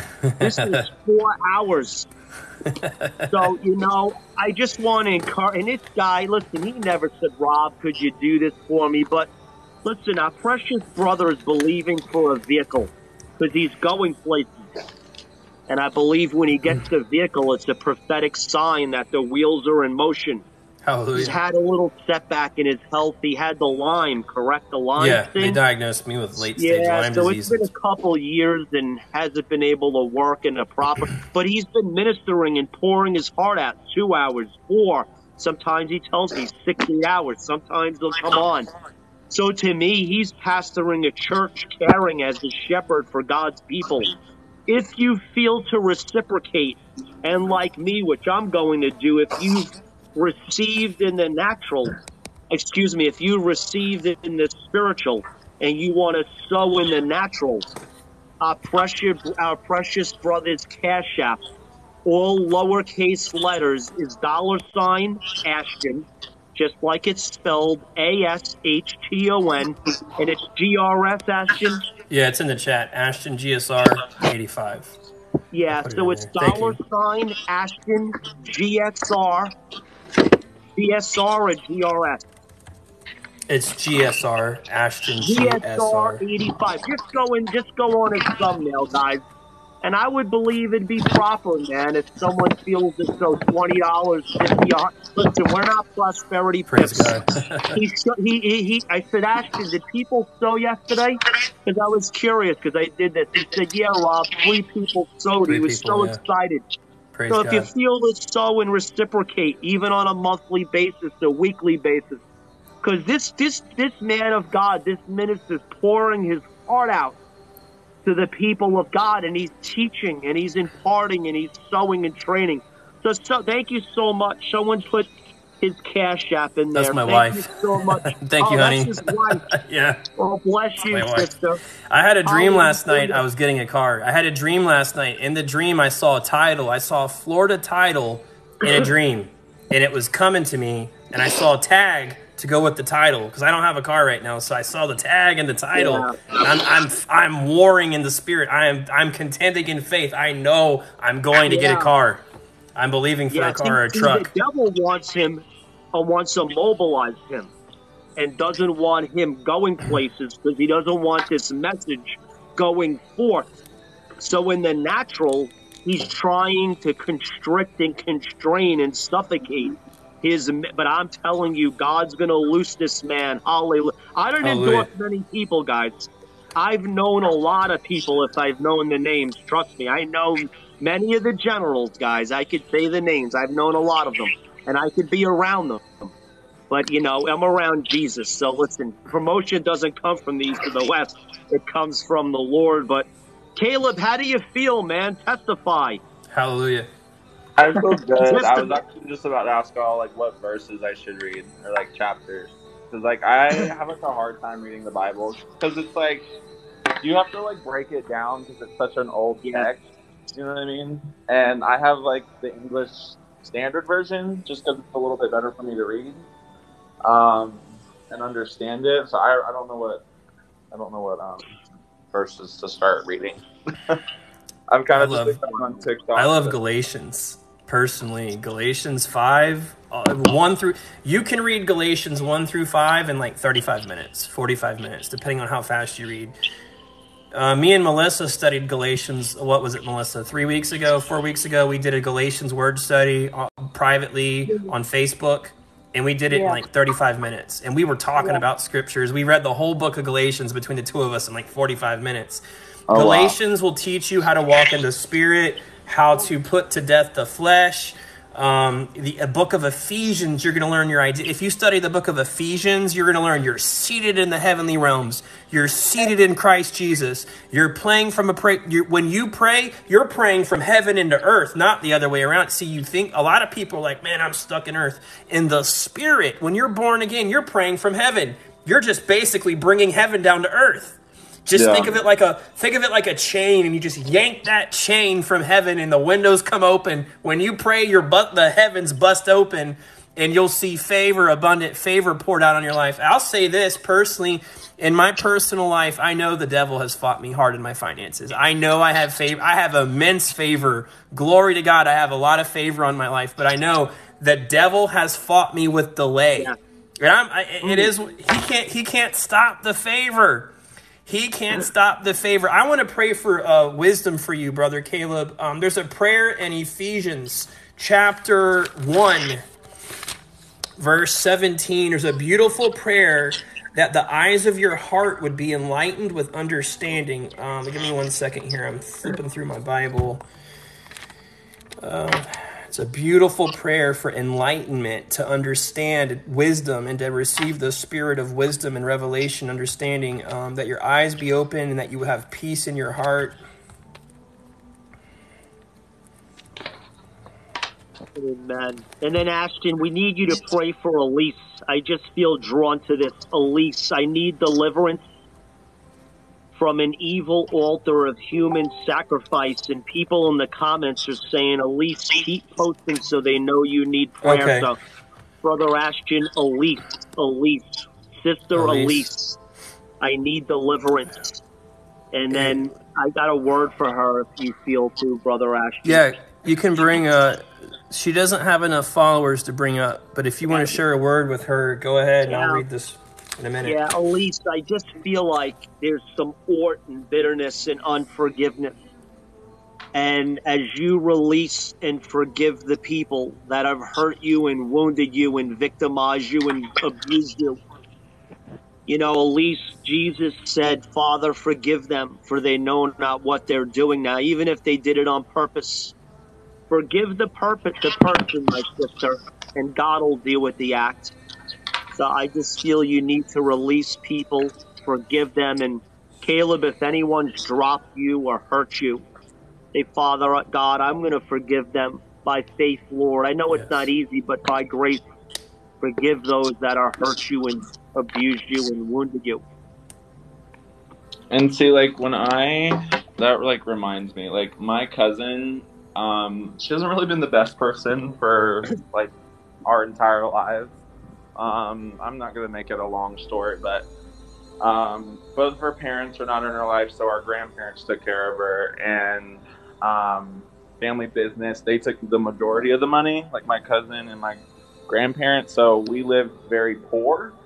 And then when I moved out to Colorado, and her and I, rekindled our relationship, she still was doing those things, and we recently just had a falling out. And I've never ever gone off on someone like that before.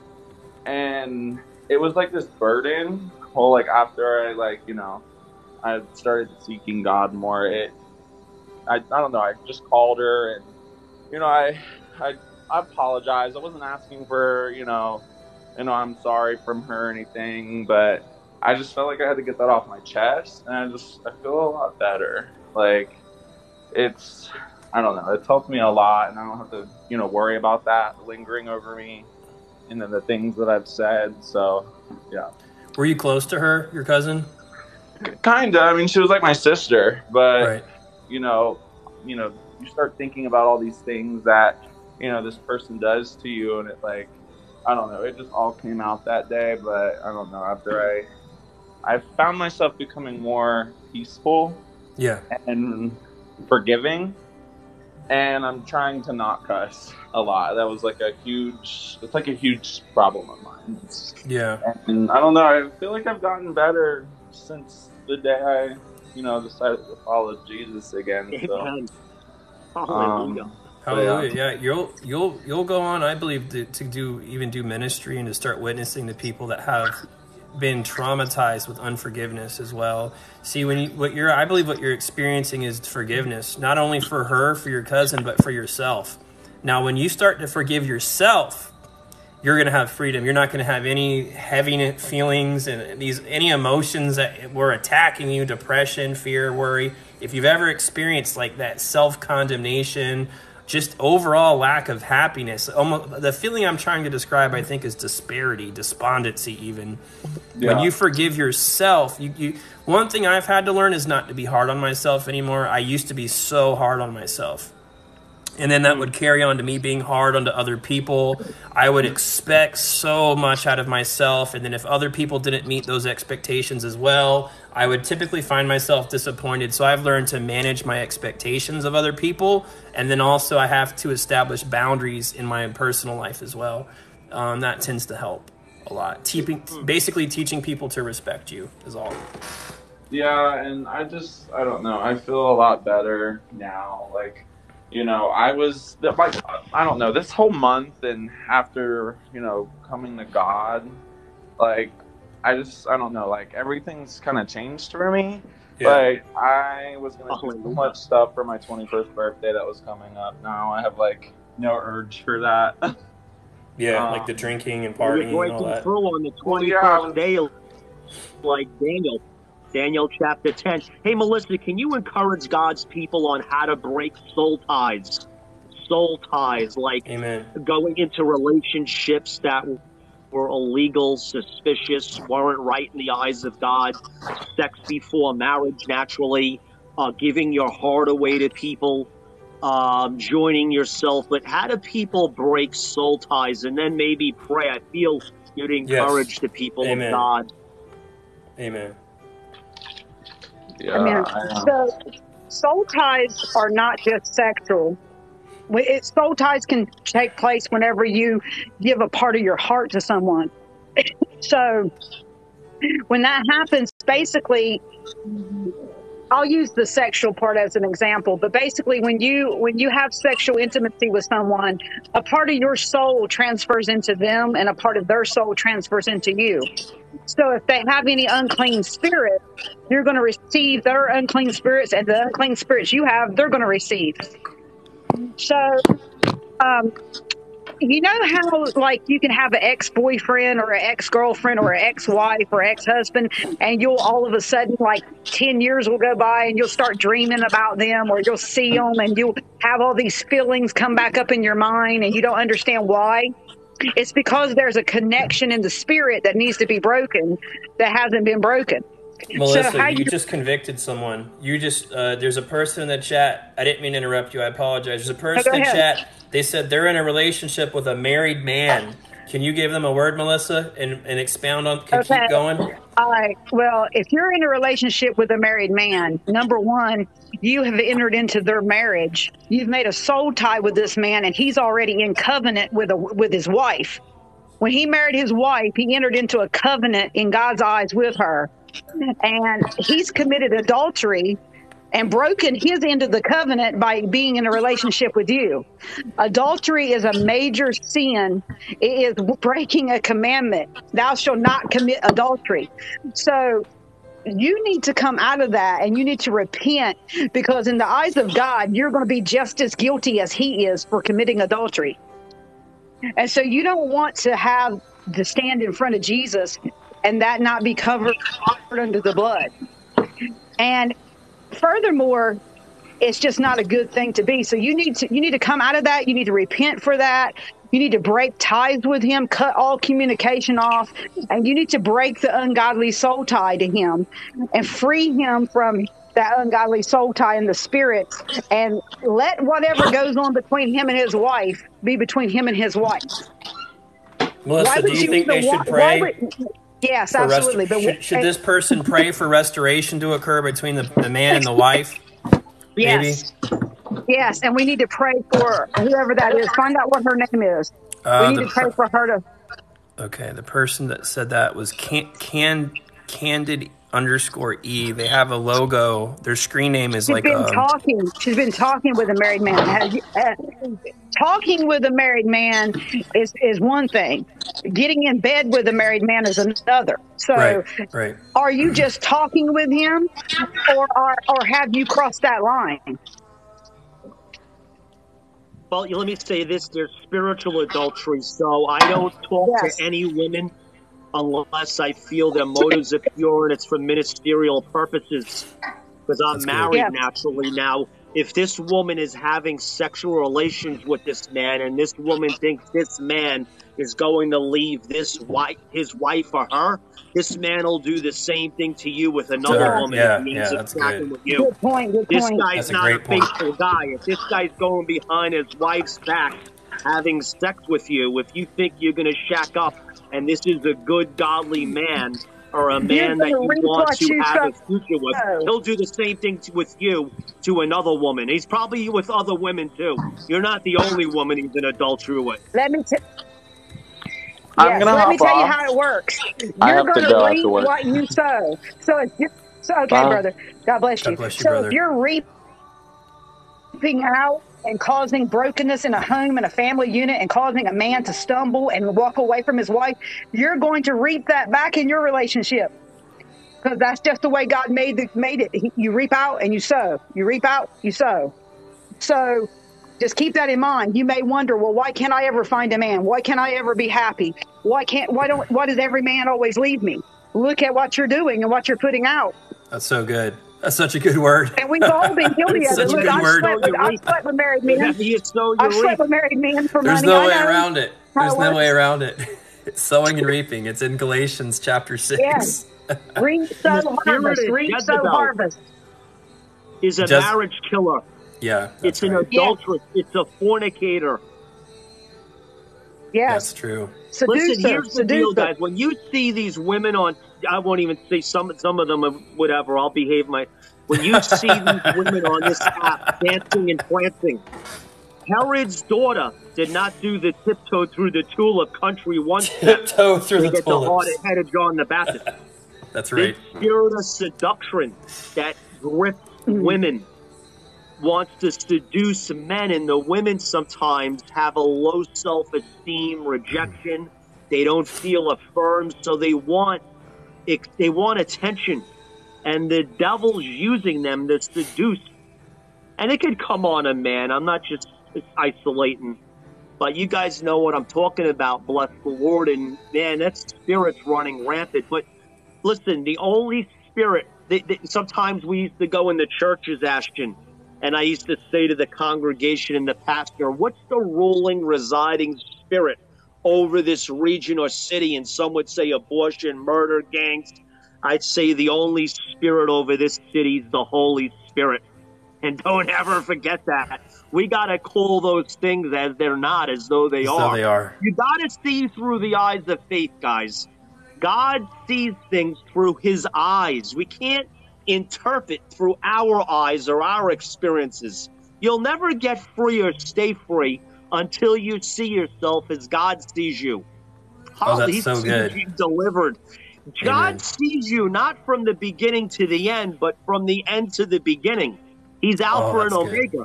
And he Yes. sees us as the finishing touch. That's why he called you. Not only because you're going to say yes, because Christ is being formed in you. Oh, you better shout this from the That's rooftops. so good. Hallelujah. Hallelujah. This is a good word. That is so good. That is so good. I feel the joy. The joy of the Lord is here today. I'm so pleased that brother Caleb Yeah, coming. he came into the right live. He came into the right Oh live. my goodness! I just felt the anointing on that man. Yeah, he came into the right life. It's the love of God. It's the goodness of God. I want to Yes. repeat this. The love of God, the goodness of God leads people to repentance, not condemnation, not coming against people, telling them about hell. I don't preach a lot about hell. I talk about hell only when people have a testimony. If people come on here and they say, I saw hell, brother, can I share my experience? I let people talk about hell. If you've seen hell and you want to tell us your testimony, I'd love to interview you. I think Shelly is in here. She don't have any followers yet. She's got 891. How Wow. about get your followers to give her a follow and help her out? Yeah, could my followers give Shelly 1231 a follow? That way we can get her up to 1,000. I want to bring her on live and interview her really soon. This sister in the chat, Shelly, CHELLE 1231. Yeah, give her a follow. She's right there in the chat. If y'all can give her a follow, we'll get her up in the box maybe by next week or even sooner than that. And I had a conversation with her on Facebook Messenger one night until 3 a.m. Between midnight and 3 a.m. I couldn't even sleep. This woman has seen angels. She's seen demons. She's very aware of spiritual warfare. She knows what gang stalking is. She knows what targeted individuals are. She's lived through this stuff. Through 30 years of this stuff, okay? So she knows all about spiritual warfare, great woman of God. She died on the table back in 2001, I think, and had an experience where she saw the gates of hell. God showed her these things so she could share her testimony with others. Amen. There's a man that's asked a couple of times to come up in the box. He was on my live this morning. What's his name? You want me to bring him up? His name is Jeremy Butler. Jeremy Butcher. Butcher. Okay. Yeah. Want me to bring him up? He came on. Yeah. He's got something to say. He gave a prophetic word this morning on my live. He's a good All right. man. I'll bring him up.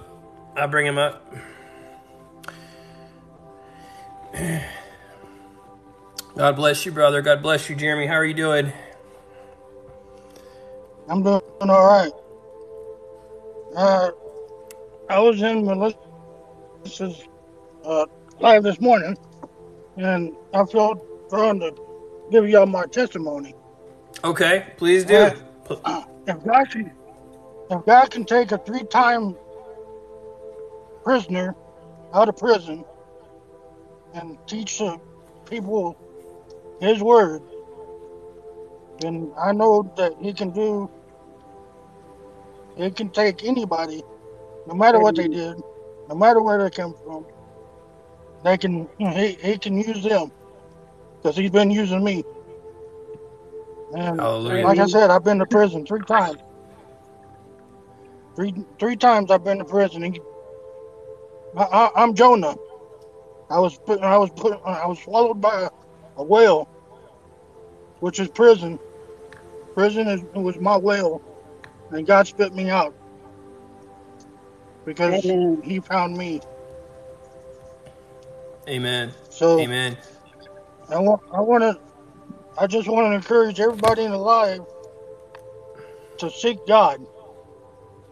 Now, I've been out 4 years now because my God has been watching over me. Amen. 4 years I've been free. Praise God. God is good. Amen. And yes, I've seen miracles happen. Like I was telling this Dolphin girl that we were talking to this morning. She has stage 4 cancer. And I told Melissa, I said, I've seen miracles happen. I've seen stage 4 colon cancer healed. I've seen it with my eyes. Amen. I've seen stage 4, what is it?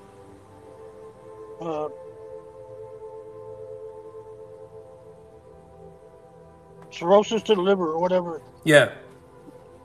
I mean, this lady lost her hair, everything.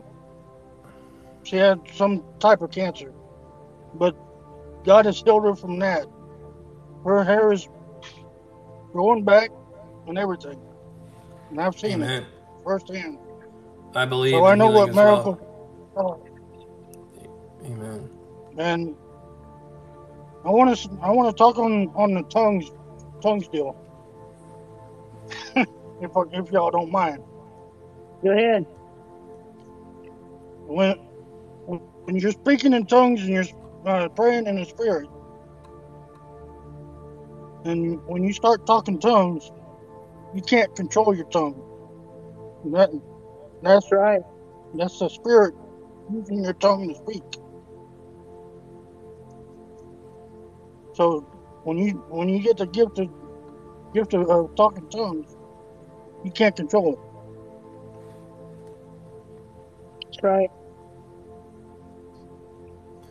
I do feel led to share that you can pray in tongues at any time you want. A lot of people don't believe you can pray in tongues. I can pray in tongues whenever I want. Me too. Yes. There are churches that teach that you can only pray in tongues sometimes, and that is a false teaching. No. You can speak in tongues whenever it comes upon you. That's right. Amen. You can speak in tongues at will. We have the ability to pray in tongues anytime we want to pray in tongues. People You don't can give the you Holy can Spirit activate enough it. power. The Bible says, stir up the gift that was given to you, what? By the laying on of hands, impartation. The word stir up means to activate, to arouse, like warming up like a wooden instrument, like an orchestra. You can keep the gift stirred. Paul said, I pray in tongues more than you all. It builds up my inner man. Unfruitful. Jude says, I pray in my most holy faith.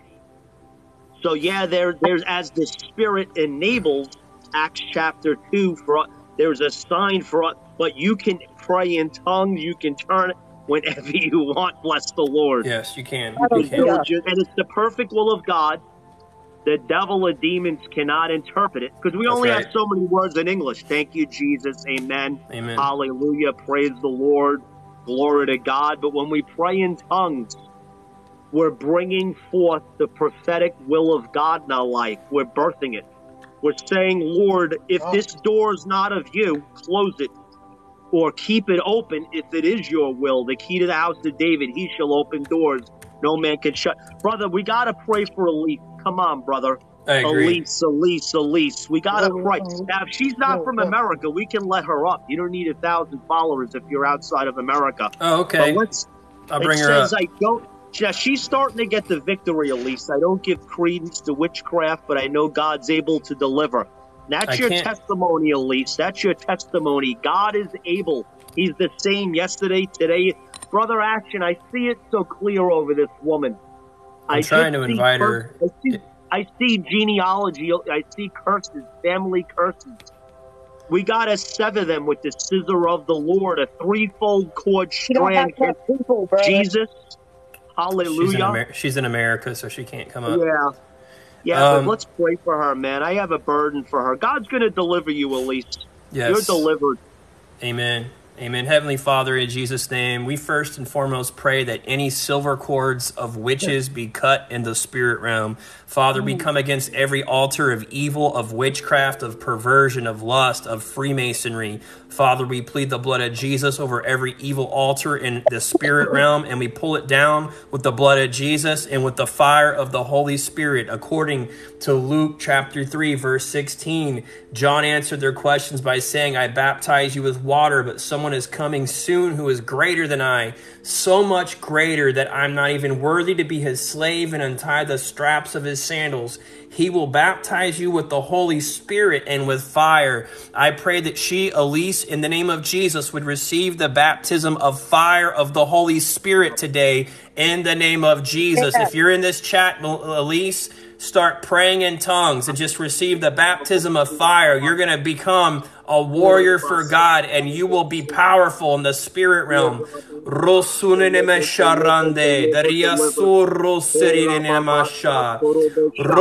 Holy fire in Jesus' name. Just receive. She said she can't breathe, Melissa. She said she can't breathe.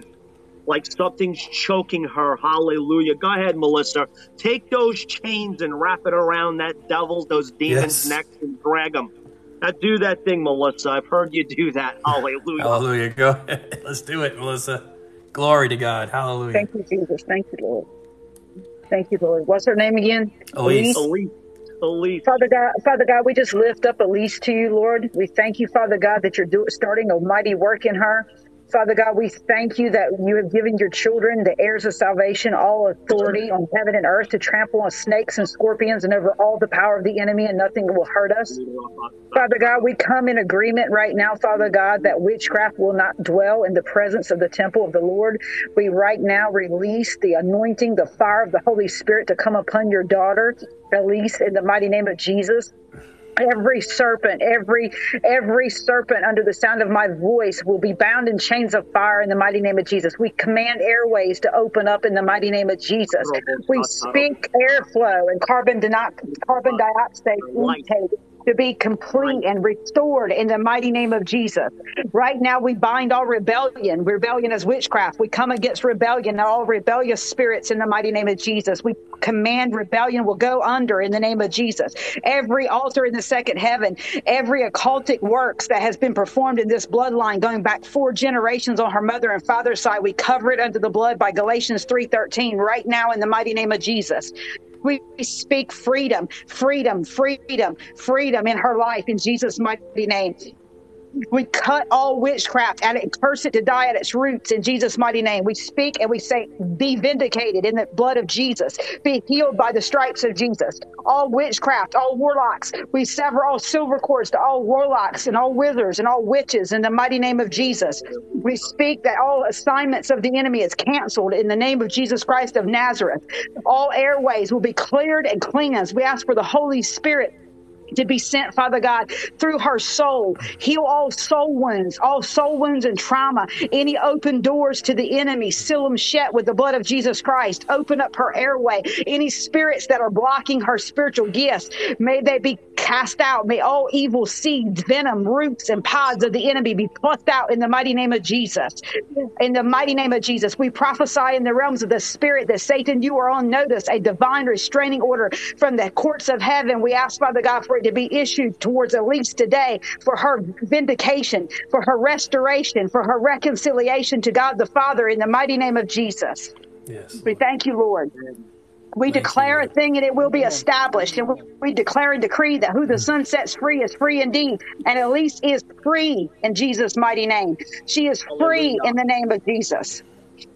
Hallelujah. Thank you, Lord. Glory.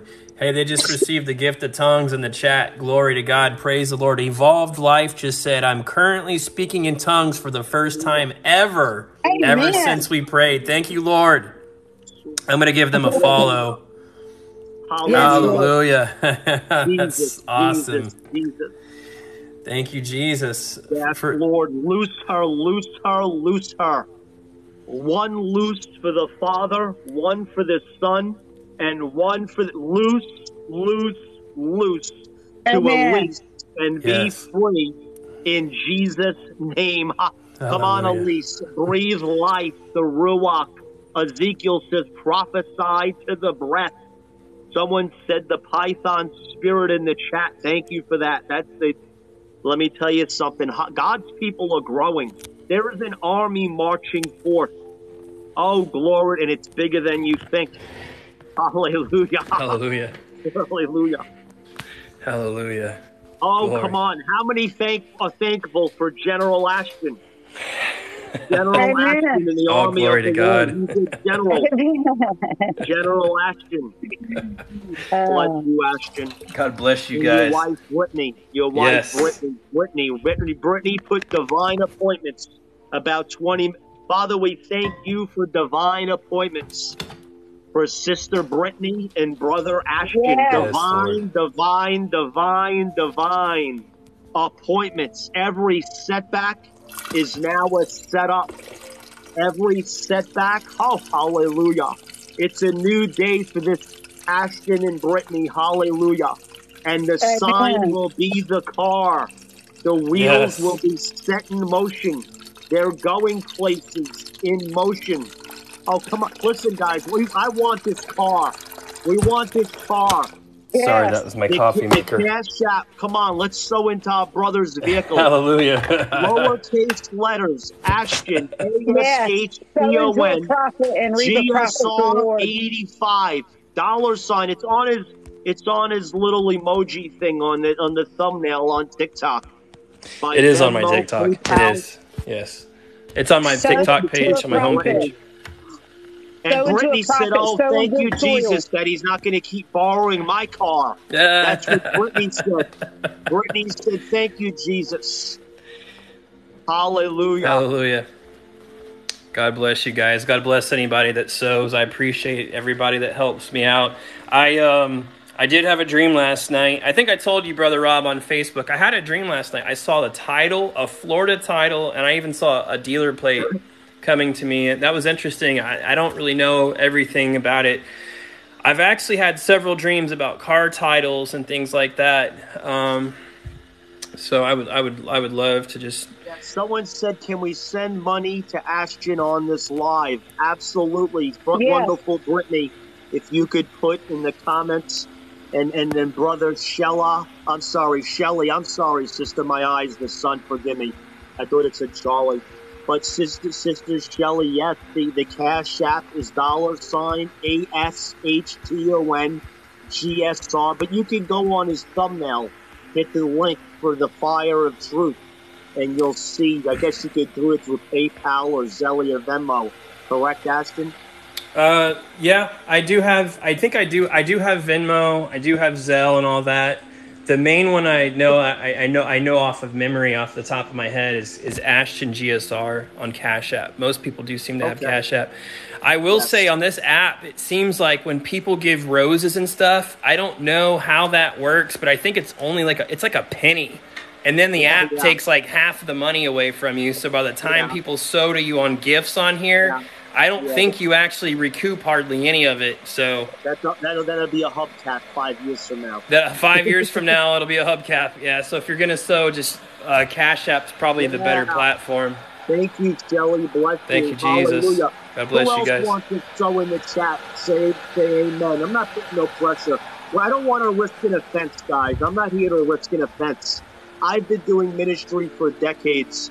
I've seen this man work a whole lot harder for Jesus in the last month or so since I've known him. I'm not comparing him, but listen, man, I think it's a righteous and honorable thing, and you'll be blessed. You know how I became financially successful? I'm going to be honest with you guys.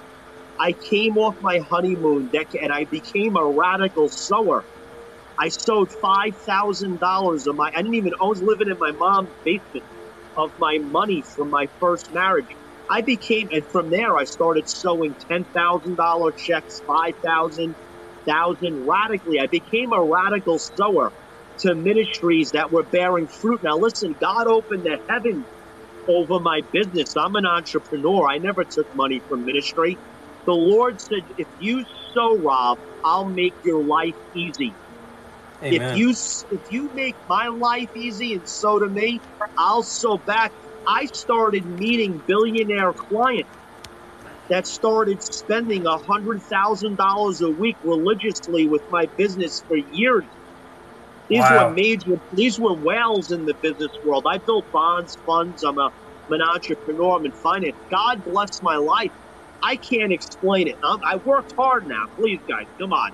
I worked hard. I worked half a day, 12 hours a day. I didn't just take a nap and all of a sudden, supernaturally, I shook a money tree.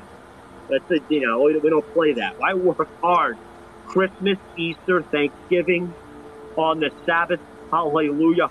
So please don't judge me. But, man, when my business was popping, when you own a business, you don't own it. It owns you. You got to work the vision, man.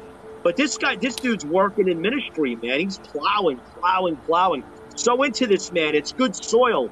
I'm not getting nothing from doing this. I want to see this car come. It's going to be awesome, bless the Lord. And when it comes, you can show it to us live, and we can rejoice and be blessed with those that are blessed. Because listen, this man set apart for ministry. This guy's set apart. God has anointed this man. I'm not blowing his head up here. If he ever gets like full of pride, I'll beat him up. You know what I'm saying? The choir in New York will beat him up. But he's a man. He loves Jesus, man. He does what he does, not because he has to. He wants to. So hallelujah. There are people sowing. I see it. Someone said a BMW. What is your PayPal? Someone's saying. I don't know that I have one. I think my wife has a PayPal. If she's in the chat, so I'm going to ask her. Life, if you go on his thumbnail, you're going to see his Cash App. Yeah, I have Cash App on my TikTok profile, but my wife should probably be able to drop PayPal if she has it in the chat. Yeah. If anyone has PayPal. I don't know what her PayPal is offhand, to be honest with you. I do not know. I tell you what, I do believe in living debt free. I would love to have a car or truck with no payment, no debt, not being indebted to the bank, having to make payments. I would absolutely love that. My wife has a car, and we have payments right now on that thing, and so much of her income goes to the car payment.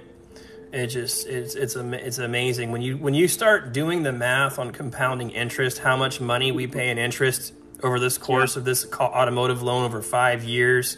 I'm just like, man, if you have cash to pay for things, it's so much better to not have to have things financed.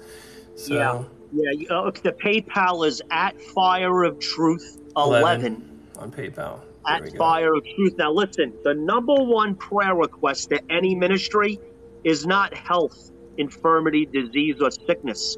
It's financial. It's the truth. Yep. You can't go anywhere without money. If you don't have money to pay your bills, it's harder, in a sense, to raise your hands in church on Sunday and worship, because the devil wants you weighed down with financial concern. Some people are sick in their health. Some people are sick in their pocket.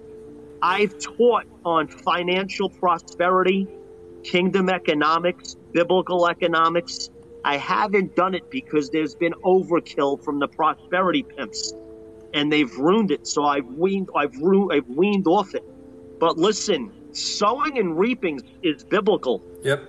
It's biblical. Deuteronomy says he will give you power not to get wealth, but to create it. God wants you blessed so you could be a blessing. And he wants you free financially.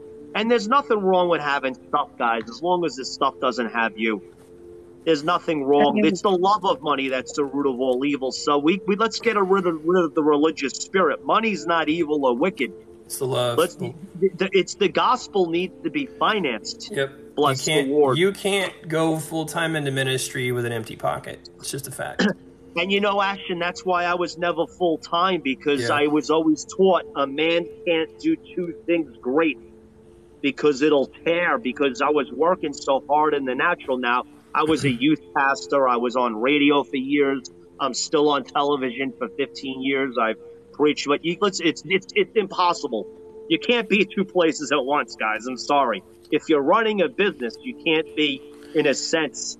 Now, the sent one gets the same reward as the went one. If you enable someone to be a missionary and go to Africa or feed the poor, clean drinking water, sex slave trade, you're going to get the same blessing because you enable them. I didn't say you went, but you enabled them to go financially. And as they're ministering and doing the works of Christ, Paul said, it'll go on your account. I'm telling you guys, this is biblical. It is. I'm serious. I didn't even come on here and plan to do this and teach and minister. Just go ahead. Keep teaching. You're just good. Yeah, man.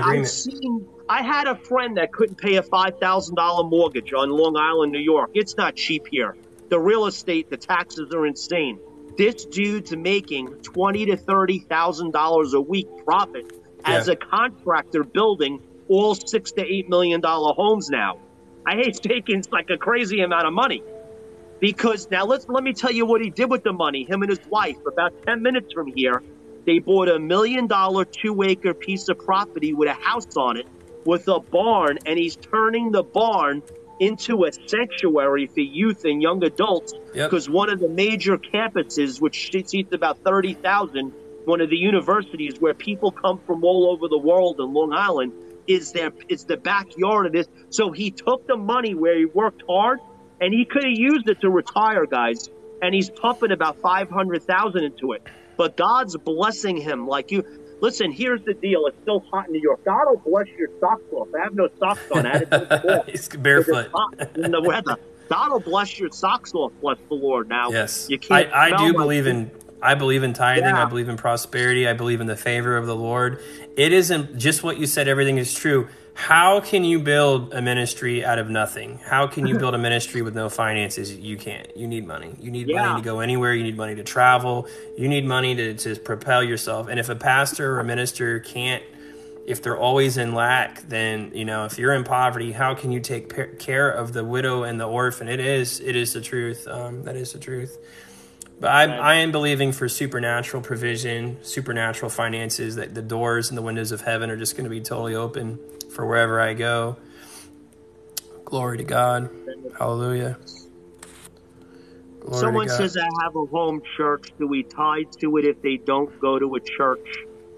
I'm not going to teach or preach on the tithe. That I believe was under the Levitical law, but I do believe that Jesus told the boy, he said, go sell all you have and give it.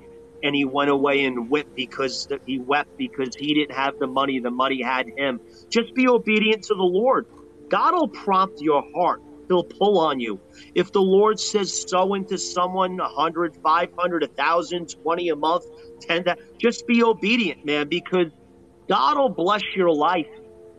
Anytime I sowed, I am telling you, I walked in a radical open heavens. Revelation would just start to pour and download. And that's how I got all these messages all these years on YouTube. God gave me these messages. The Lord instilled and imputed and imparted. I don't listen to any other ministries that much, to be honest. It would come out of the scriptures. So, it is biblical. It's a precious thing, man. I'm my heart's saddened because it's been ruined from some of, but it is awesome, man. I think we got to really restore just the virgin state of giving, sowing, and reaping. It's a precious thing, bless the Lord. There's a big difference, I believe, too, brother. And so some people get their idea of prosperity wrong because here's what happens. There might be 5 guys in ministry that have $1 billion or 500 million, and they own 18 jets. That's so much different than a guy that needs a car, that needs to be able to pay his bills and live to do ministry. There's so much disparity between someone that has a net worth of almost nothing to someone that's worth 500 million and still asks for money every time they're on TV or go live. There's such a disparity between the super rich and then someone just saying, if you feel led to give. And I feel like people get this bad taste in their mouth because 1% of the people in ministry that have made it to the top have made some bad examples. Yeah, you know what happened is they started telling the people, sow into my ministry so I can further the kingdom of God on the earth, whether it's buildings, traveling, whatever, just so I can live and support my family. And then somewhere along the line, I don't want to blow the whistle and name names, but to suffice that lifestyle, they started having to take, I would have to think, a very large paycheck. And then, man, it saddens my heart. It's really sad. Guys, so to humble ministries that are really feeding and discipling, keyword teaching, preaching. They're into deliverance ministry. I know of 2 or 3 of them on TikTok. I've done this for some of the other young men that are a little younger than Brother Ashton, because they're anointed, man. They're anointed. And if I tell the people, if these people got to go work 8, 10, 12 hours a day, they're not going to be able to minister on TikTok to these young people.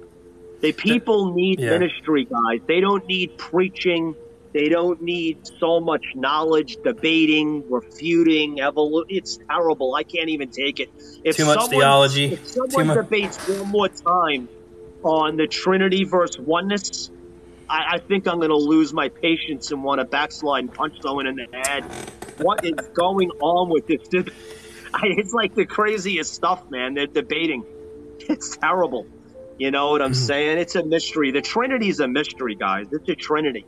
But, hey, praise the Lord. God's doing great, great, great, great work. And, brother, we rejoice with you. We bless you. Someone said, I give my church to my church on Sundays. That's great, man. Support your local church. We're not telling you to not do that, guys. Yeah. I believe in the vehicle of the institution of the local church, the fivefold ministry. If they're doing this stuff, equipping the saints for the work of the ministry, hey, bless the Lord, man. One of my pastor friends built the largest church on the islands of 2,500 members, which there's not that many large churches here in Long Island. And he lived very moderate.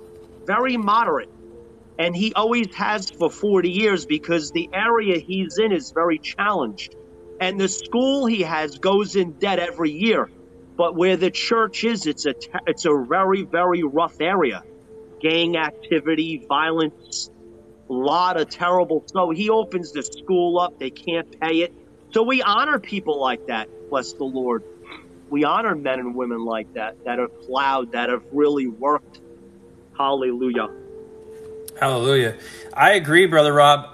My heart, let me tell you where my heart is prepared to go, I believe, is to train up and equip other people that are supposed to be in leadership. Young people that are 18, people that are 20. I agree with you, Rob. I have a heart for these kids, these 19, 18-year-old kids, 20-year-old kids on TikTok that are preaching from the fire, people that are baptized in the fire. People that are preparing to go into ministry, preparing to go into preaching and evangelizing to the nations, people that are teaching and preaching on deliverance ministry, people that are operating in the gifts of the Holy Spirit, people that are having miracles, signs, and wonders following their ministries. These are the people that God is raising up to go into this next. I'm talking about, even I am being trained up to equip the next generation that's coming. It's always about sowing back into that next generation. If there's I think you touched on this yesterday, Brother Rob. If I don't witness to the youth, the guys that are 19 and 21 years old, these are the guys I'm focused on, because they need someone that they're going to listen to. And I know they listen to me. I know a lot of them, they're very receptive to what I have to say by the grace of God. Glory to God. They do tune in and they'll listen. And I do believe God is leading more young guys and women that are called to go into ministry. One of the things, though, that I feel so strongly on is a lot of people do tend to lean on the church and they don't get into the Bible for themselves. So then they they stumble when the devil comes to their door. This is why we see so many people today struggling in spiritual warfare, because in the last 5-10 years, not every church has taught on deliverance and spiritual warfare and truly becoming a disciple of Christ. Now, a lot of churches make great converts. Come to this church, we'll pray for you. Come to this church, repeat this prayer. We'll give you a sermon once a week. But to be a disciple, that's every day. That's not once a week on Sunday. A disciple lives for Christ every day. A disciple is a sent one. Wherever he goes, the Lord is working through that person to take down the lies of the devil, to reach the lost and afflicted, to feed the widow and the orphan, whether it's a spiritual meal or an actual physical one here on the earth. They're going to get fed in some type of way. This is my heart. This is my calling. And I know this is the gifting in the area I operate in. And I believe Brother Rob Wood and Melissa, the same is true for you. We're called to train up and equip leaders in the next generation. So we're not the only ones that know how to do ministry. My entire goal is to teach you everything I know, preach my heart out every time I go live. So if you run into a situation out here in the street or in real life, you don't need to come reach out to me to figure out what to do. I want you to know how to do everything I know how to do.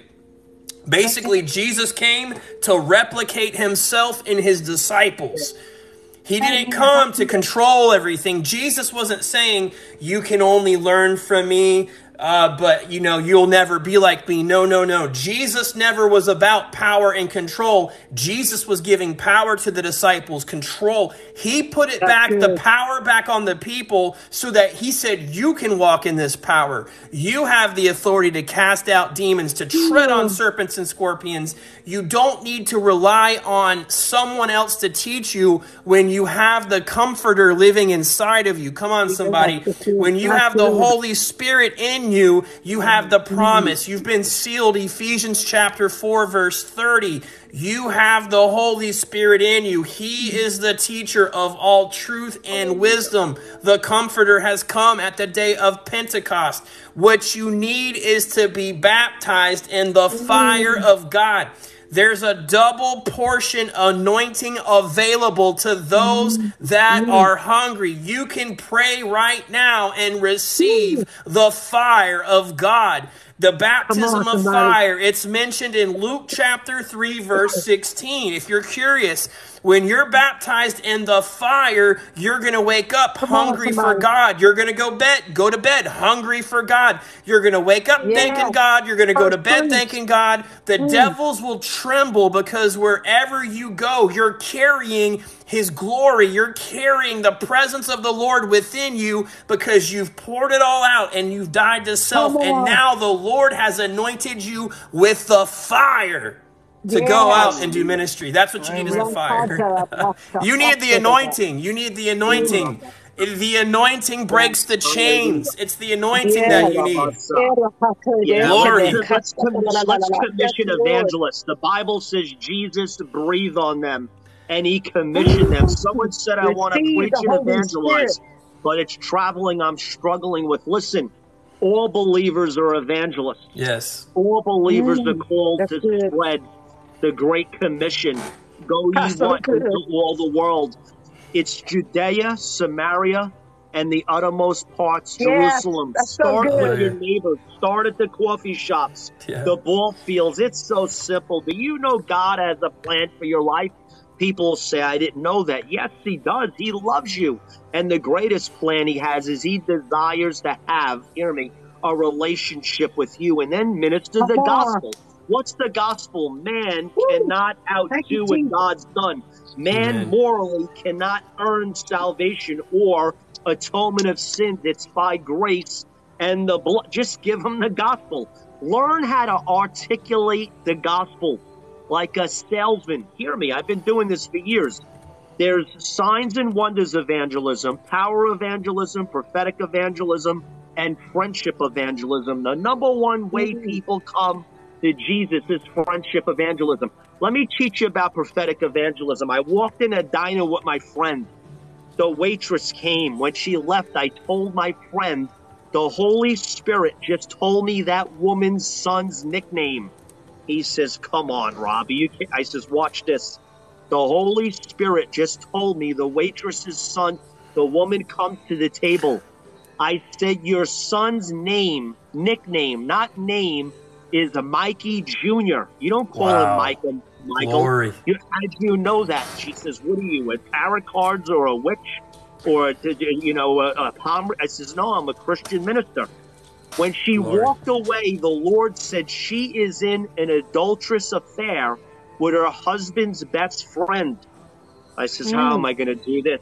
She comes back. I says, what's going on, ma'am? She says, I'm getting divorced. I said, why? She says, I'm in an affair with my husband. I says, for the sake of your son, Mikey Jr. See, I put the kid in there. That little picture of her kid. You need to save this marriage and repent. She says, my God, I'm going to church tomorrow. This is unbelievable. Hallelujah. The testimony with the Lord supernaturally. That's so powerful. It's incredible.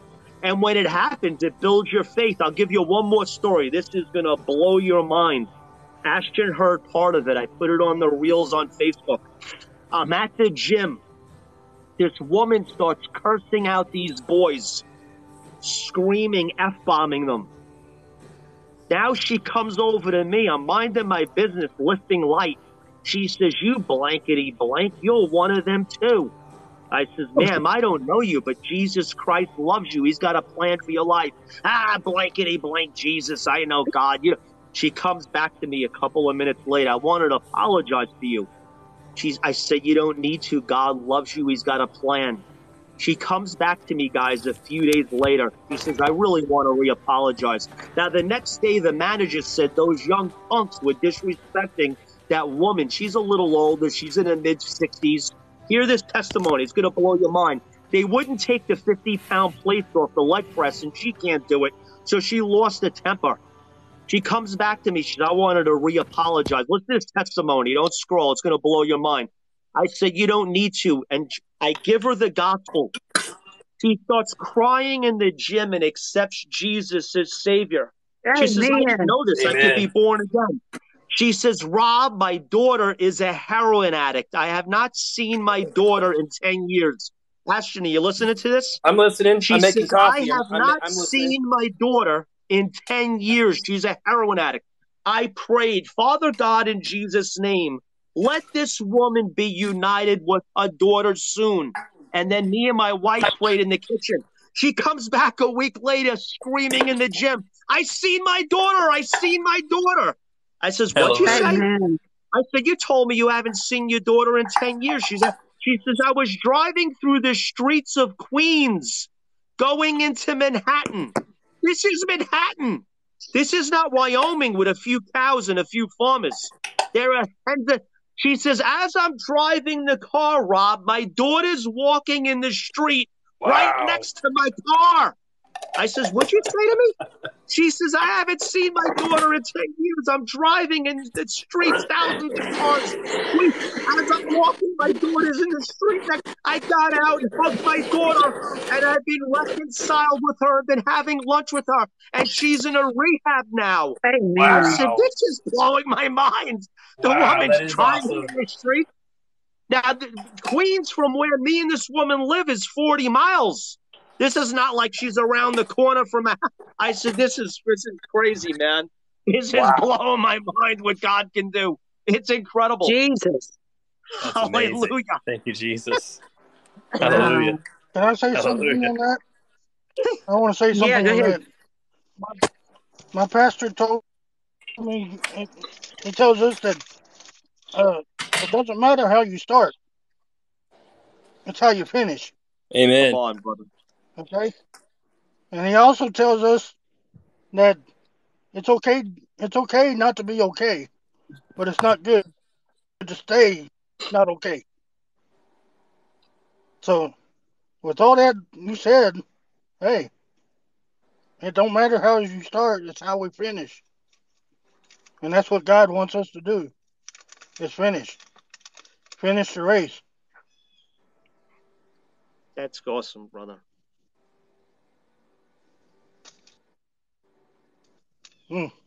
That's it, brother. The race is not to the swift, but to the sure. Paul said you have need of endurance. This is not a sprint, Christianity. It's a marathon. He said, what? I finished my race. Someone put, he who endures to the end shall... You have need of endurance. Come on, guys. God is breathing life and power and anointing and death. You're going to finish strong. The devil lies to people. He tells them, you're not going to make it. You're not going to finish this race. I'm going to take you. Listen to me right now. God's going to pick you up. He's been carrying you. Hallelujah. David said, my Yes. foot almost slipped. I would have fainted unless I seen the goodness of the Lord in the land of the living. Someone out there, you feel like you're fainting. Do not become weary in doing well. You will reap a harvest in Yes. due season if you faint. You're going to make it. God's with you. Hallelujah. Yes. Amen. Yep. Amen. That's such a good word. We carry one another in a way when we encourage each other in the faith. You know, I've learned this, that we are all linked together in the body of Christ. It's not like any one of us can really function without the others. So what my brother just said is so true. If you're in the chat and you're like thinking about giving up, or you feel like you can't make it another day, it's not a coincidence that you're on this live. God is not the author of confusion. So, you know, the devil fights us in different ways. Sometimes it's delay. Sometimes it's hesitation. Sometimes people feel like they've become despondent, where they almost feel like giving up. And, you know, your breakthrough and promotion could just be on the other side of whatever it is you're going through right now. Think it not odd that you've got fiery trials in this life. If you're encountering demonic opposition in your life, just know that that means you've been called. You're sent. You're anointed. A lot of people are waiting for a leader to stand up, but that leader is you. Yep. I'm preaching to myself. Hallelujah. Wow, I lost 2 people now. I'll bring you back up. It's all Where'd right. I'm here Melissa with go? you, brother. God bless you. I don't What'd you know. say? I said I'm still here with you, brother. Yeah. I don't know what happened to Melissa and Rob. They just dropped off. Praise God. Praise God. Give me You 1 keep second, doing what guys. you're doing, brother. What's that? I said you keep doing what you're doing, brother. Amen. You're Amen. getting to a lot of people. I'm just making some coffee right now.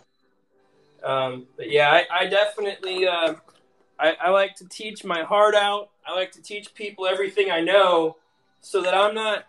Here's what happens, you guys. A lot of ministries don't teach you the gap, how to bridge the gap. What I'm talking about is there's a lot of ministries, big churches that get built up around a celebrity personality.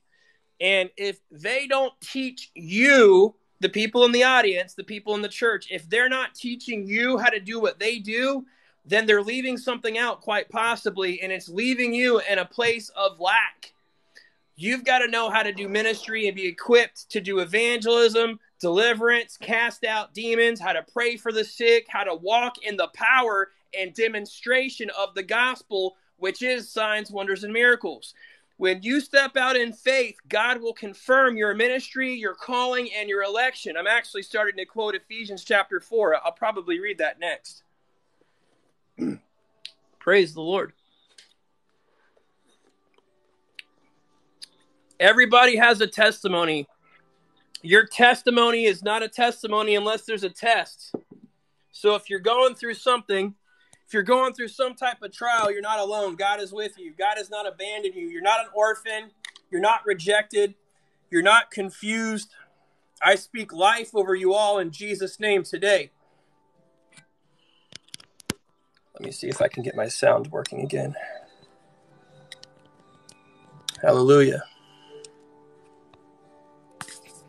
Let's see.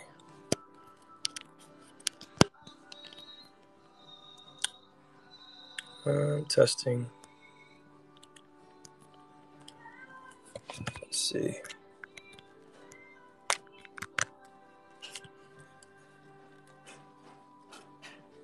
Testing. I hear you. Testing. For some reason, I can't get my. For some reason, my microphone is not working. Testing. My feedback's not working on my audio. I'm trying to get my headset on. Let's see. I don't know why I don't have any audio feedback.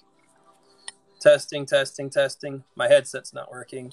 I like to use my headset. Give me 1 second, guys. I'm going to drop down and I'm going to come right back up. 1 second. I'm going to drop the live and I'm going to relaunch my live. My headset will not link. I'm going to have to close this app and start over again. I made the mistake of disconnecting my mic. 1 second. I'll be right back.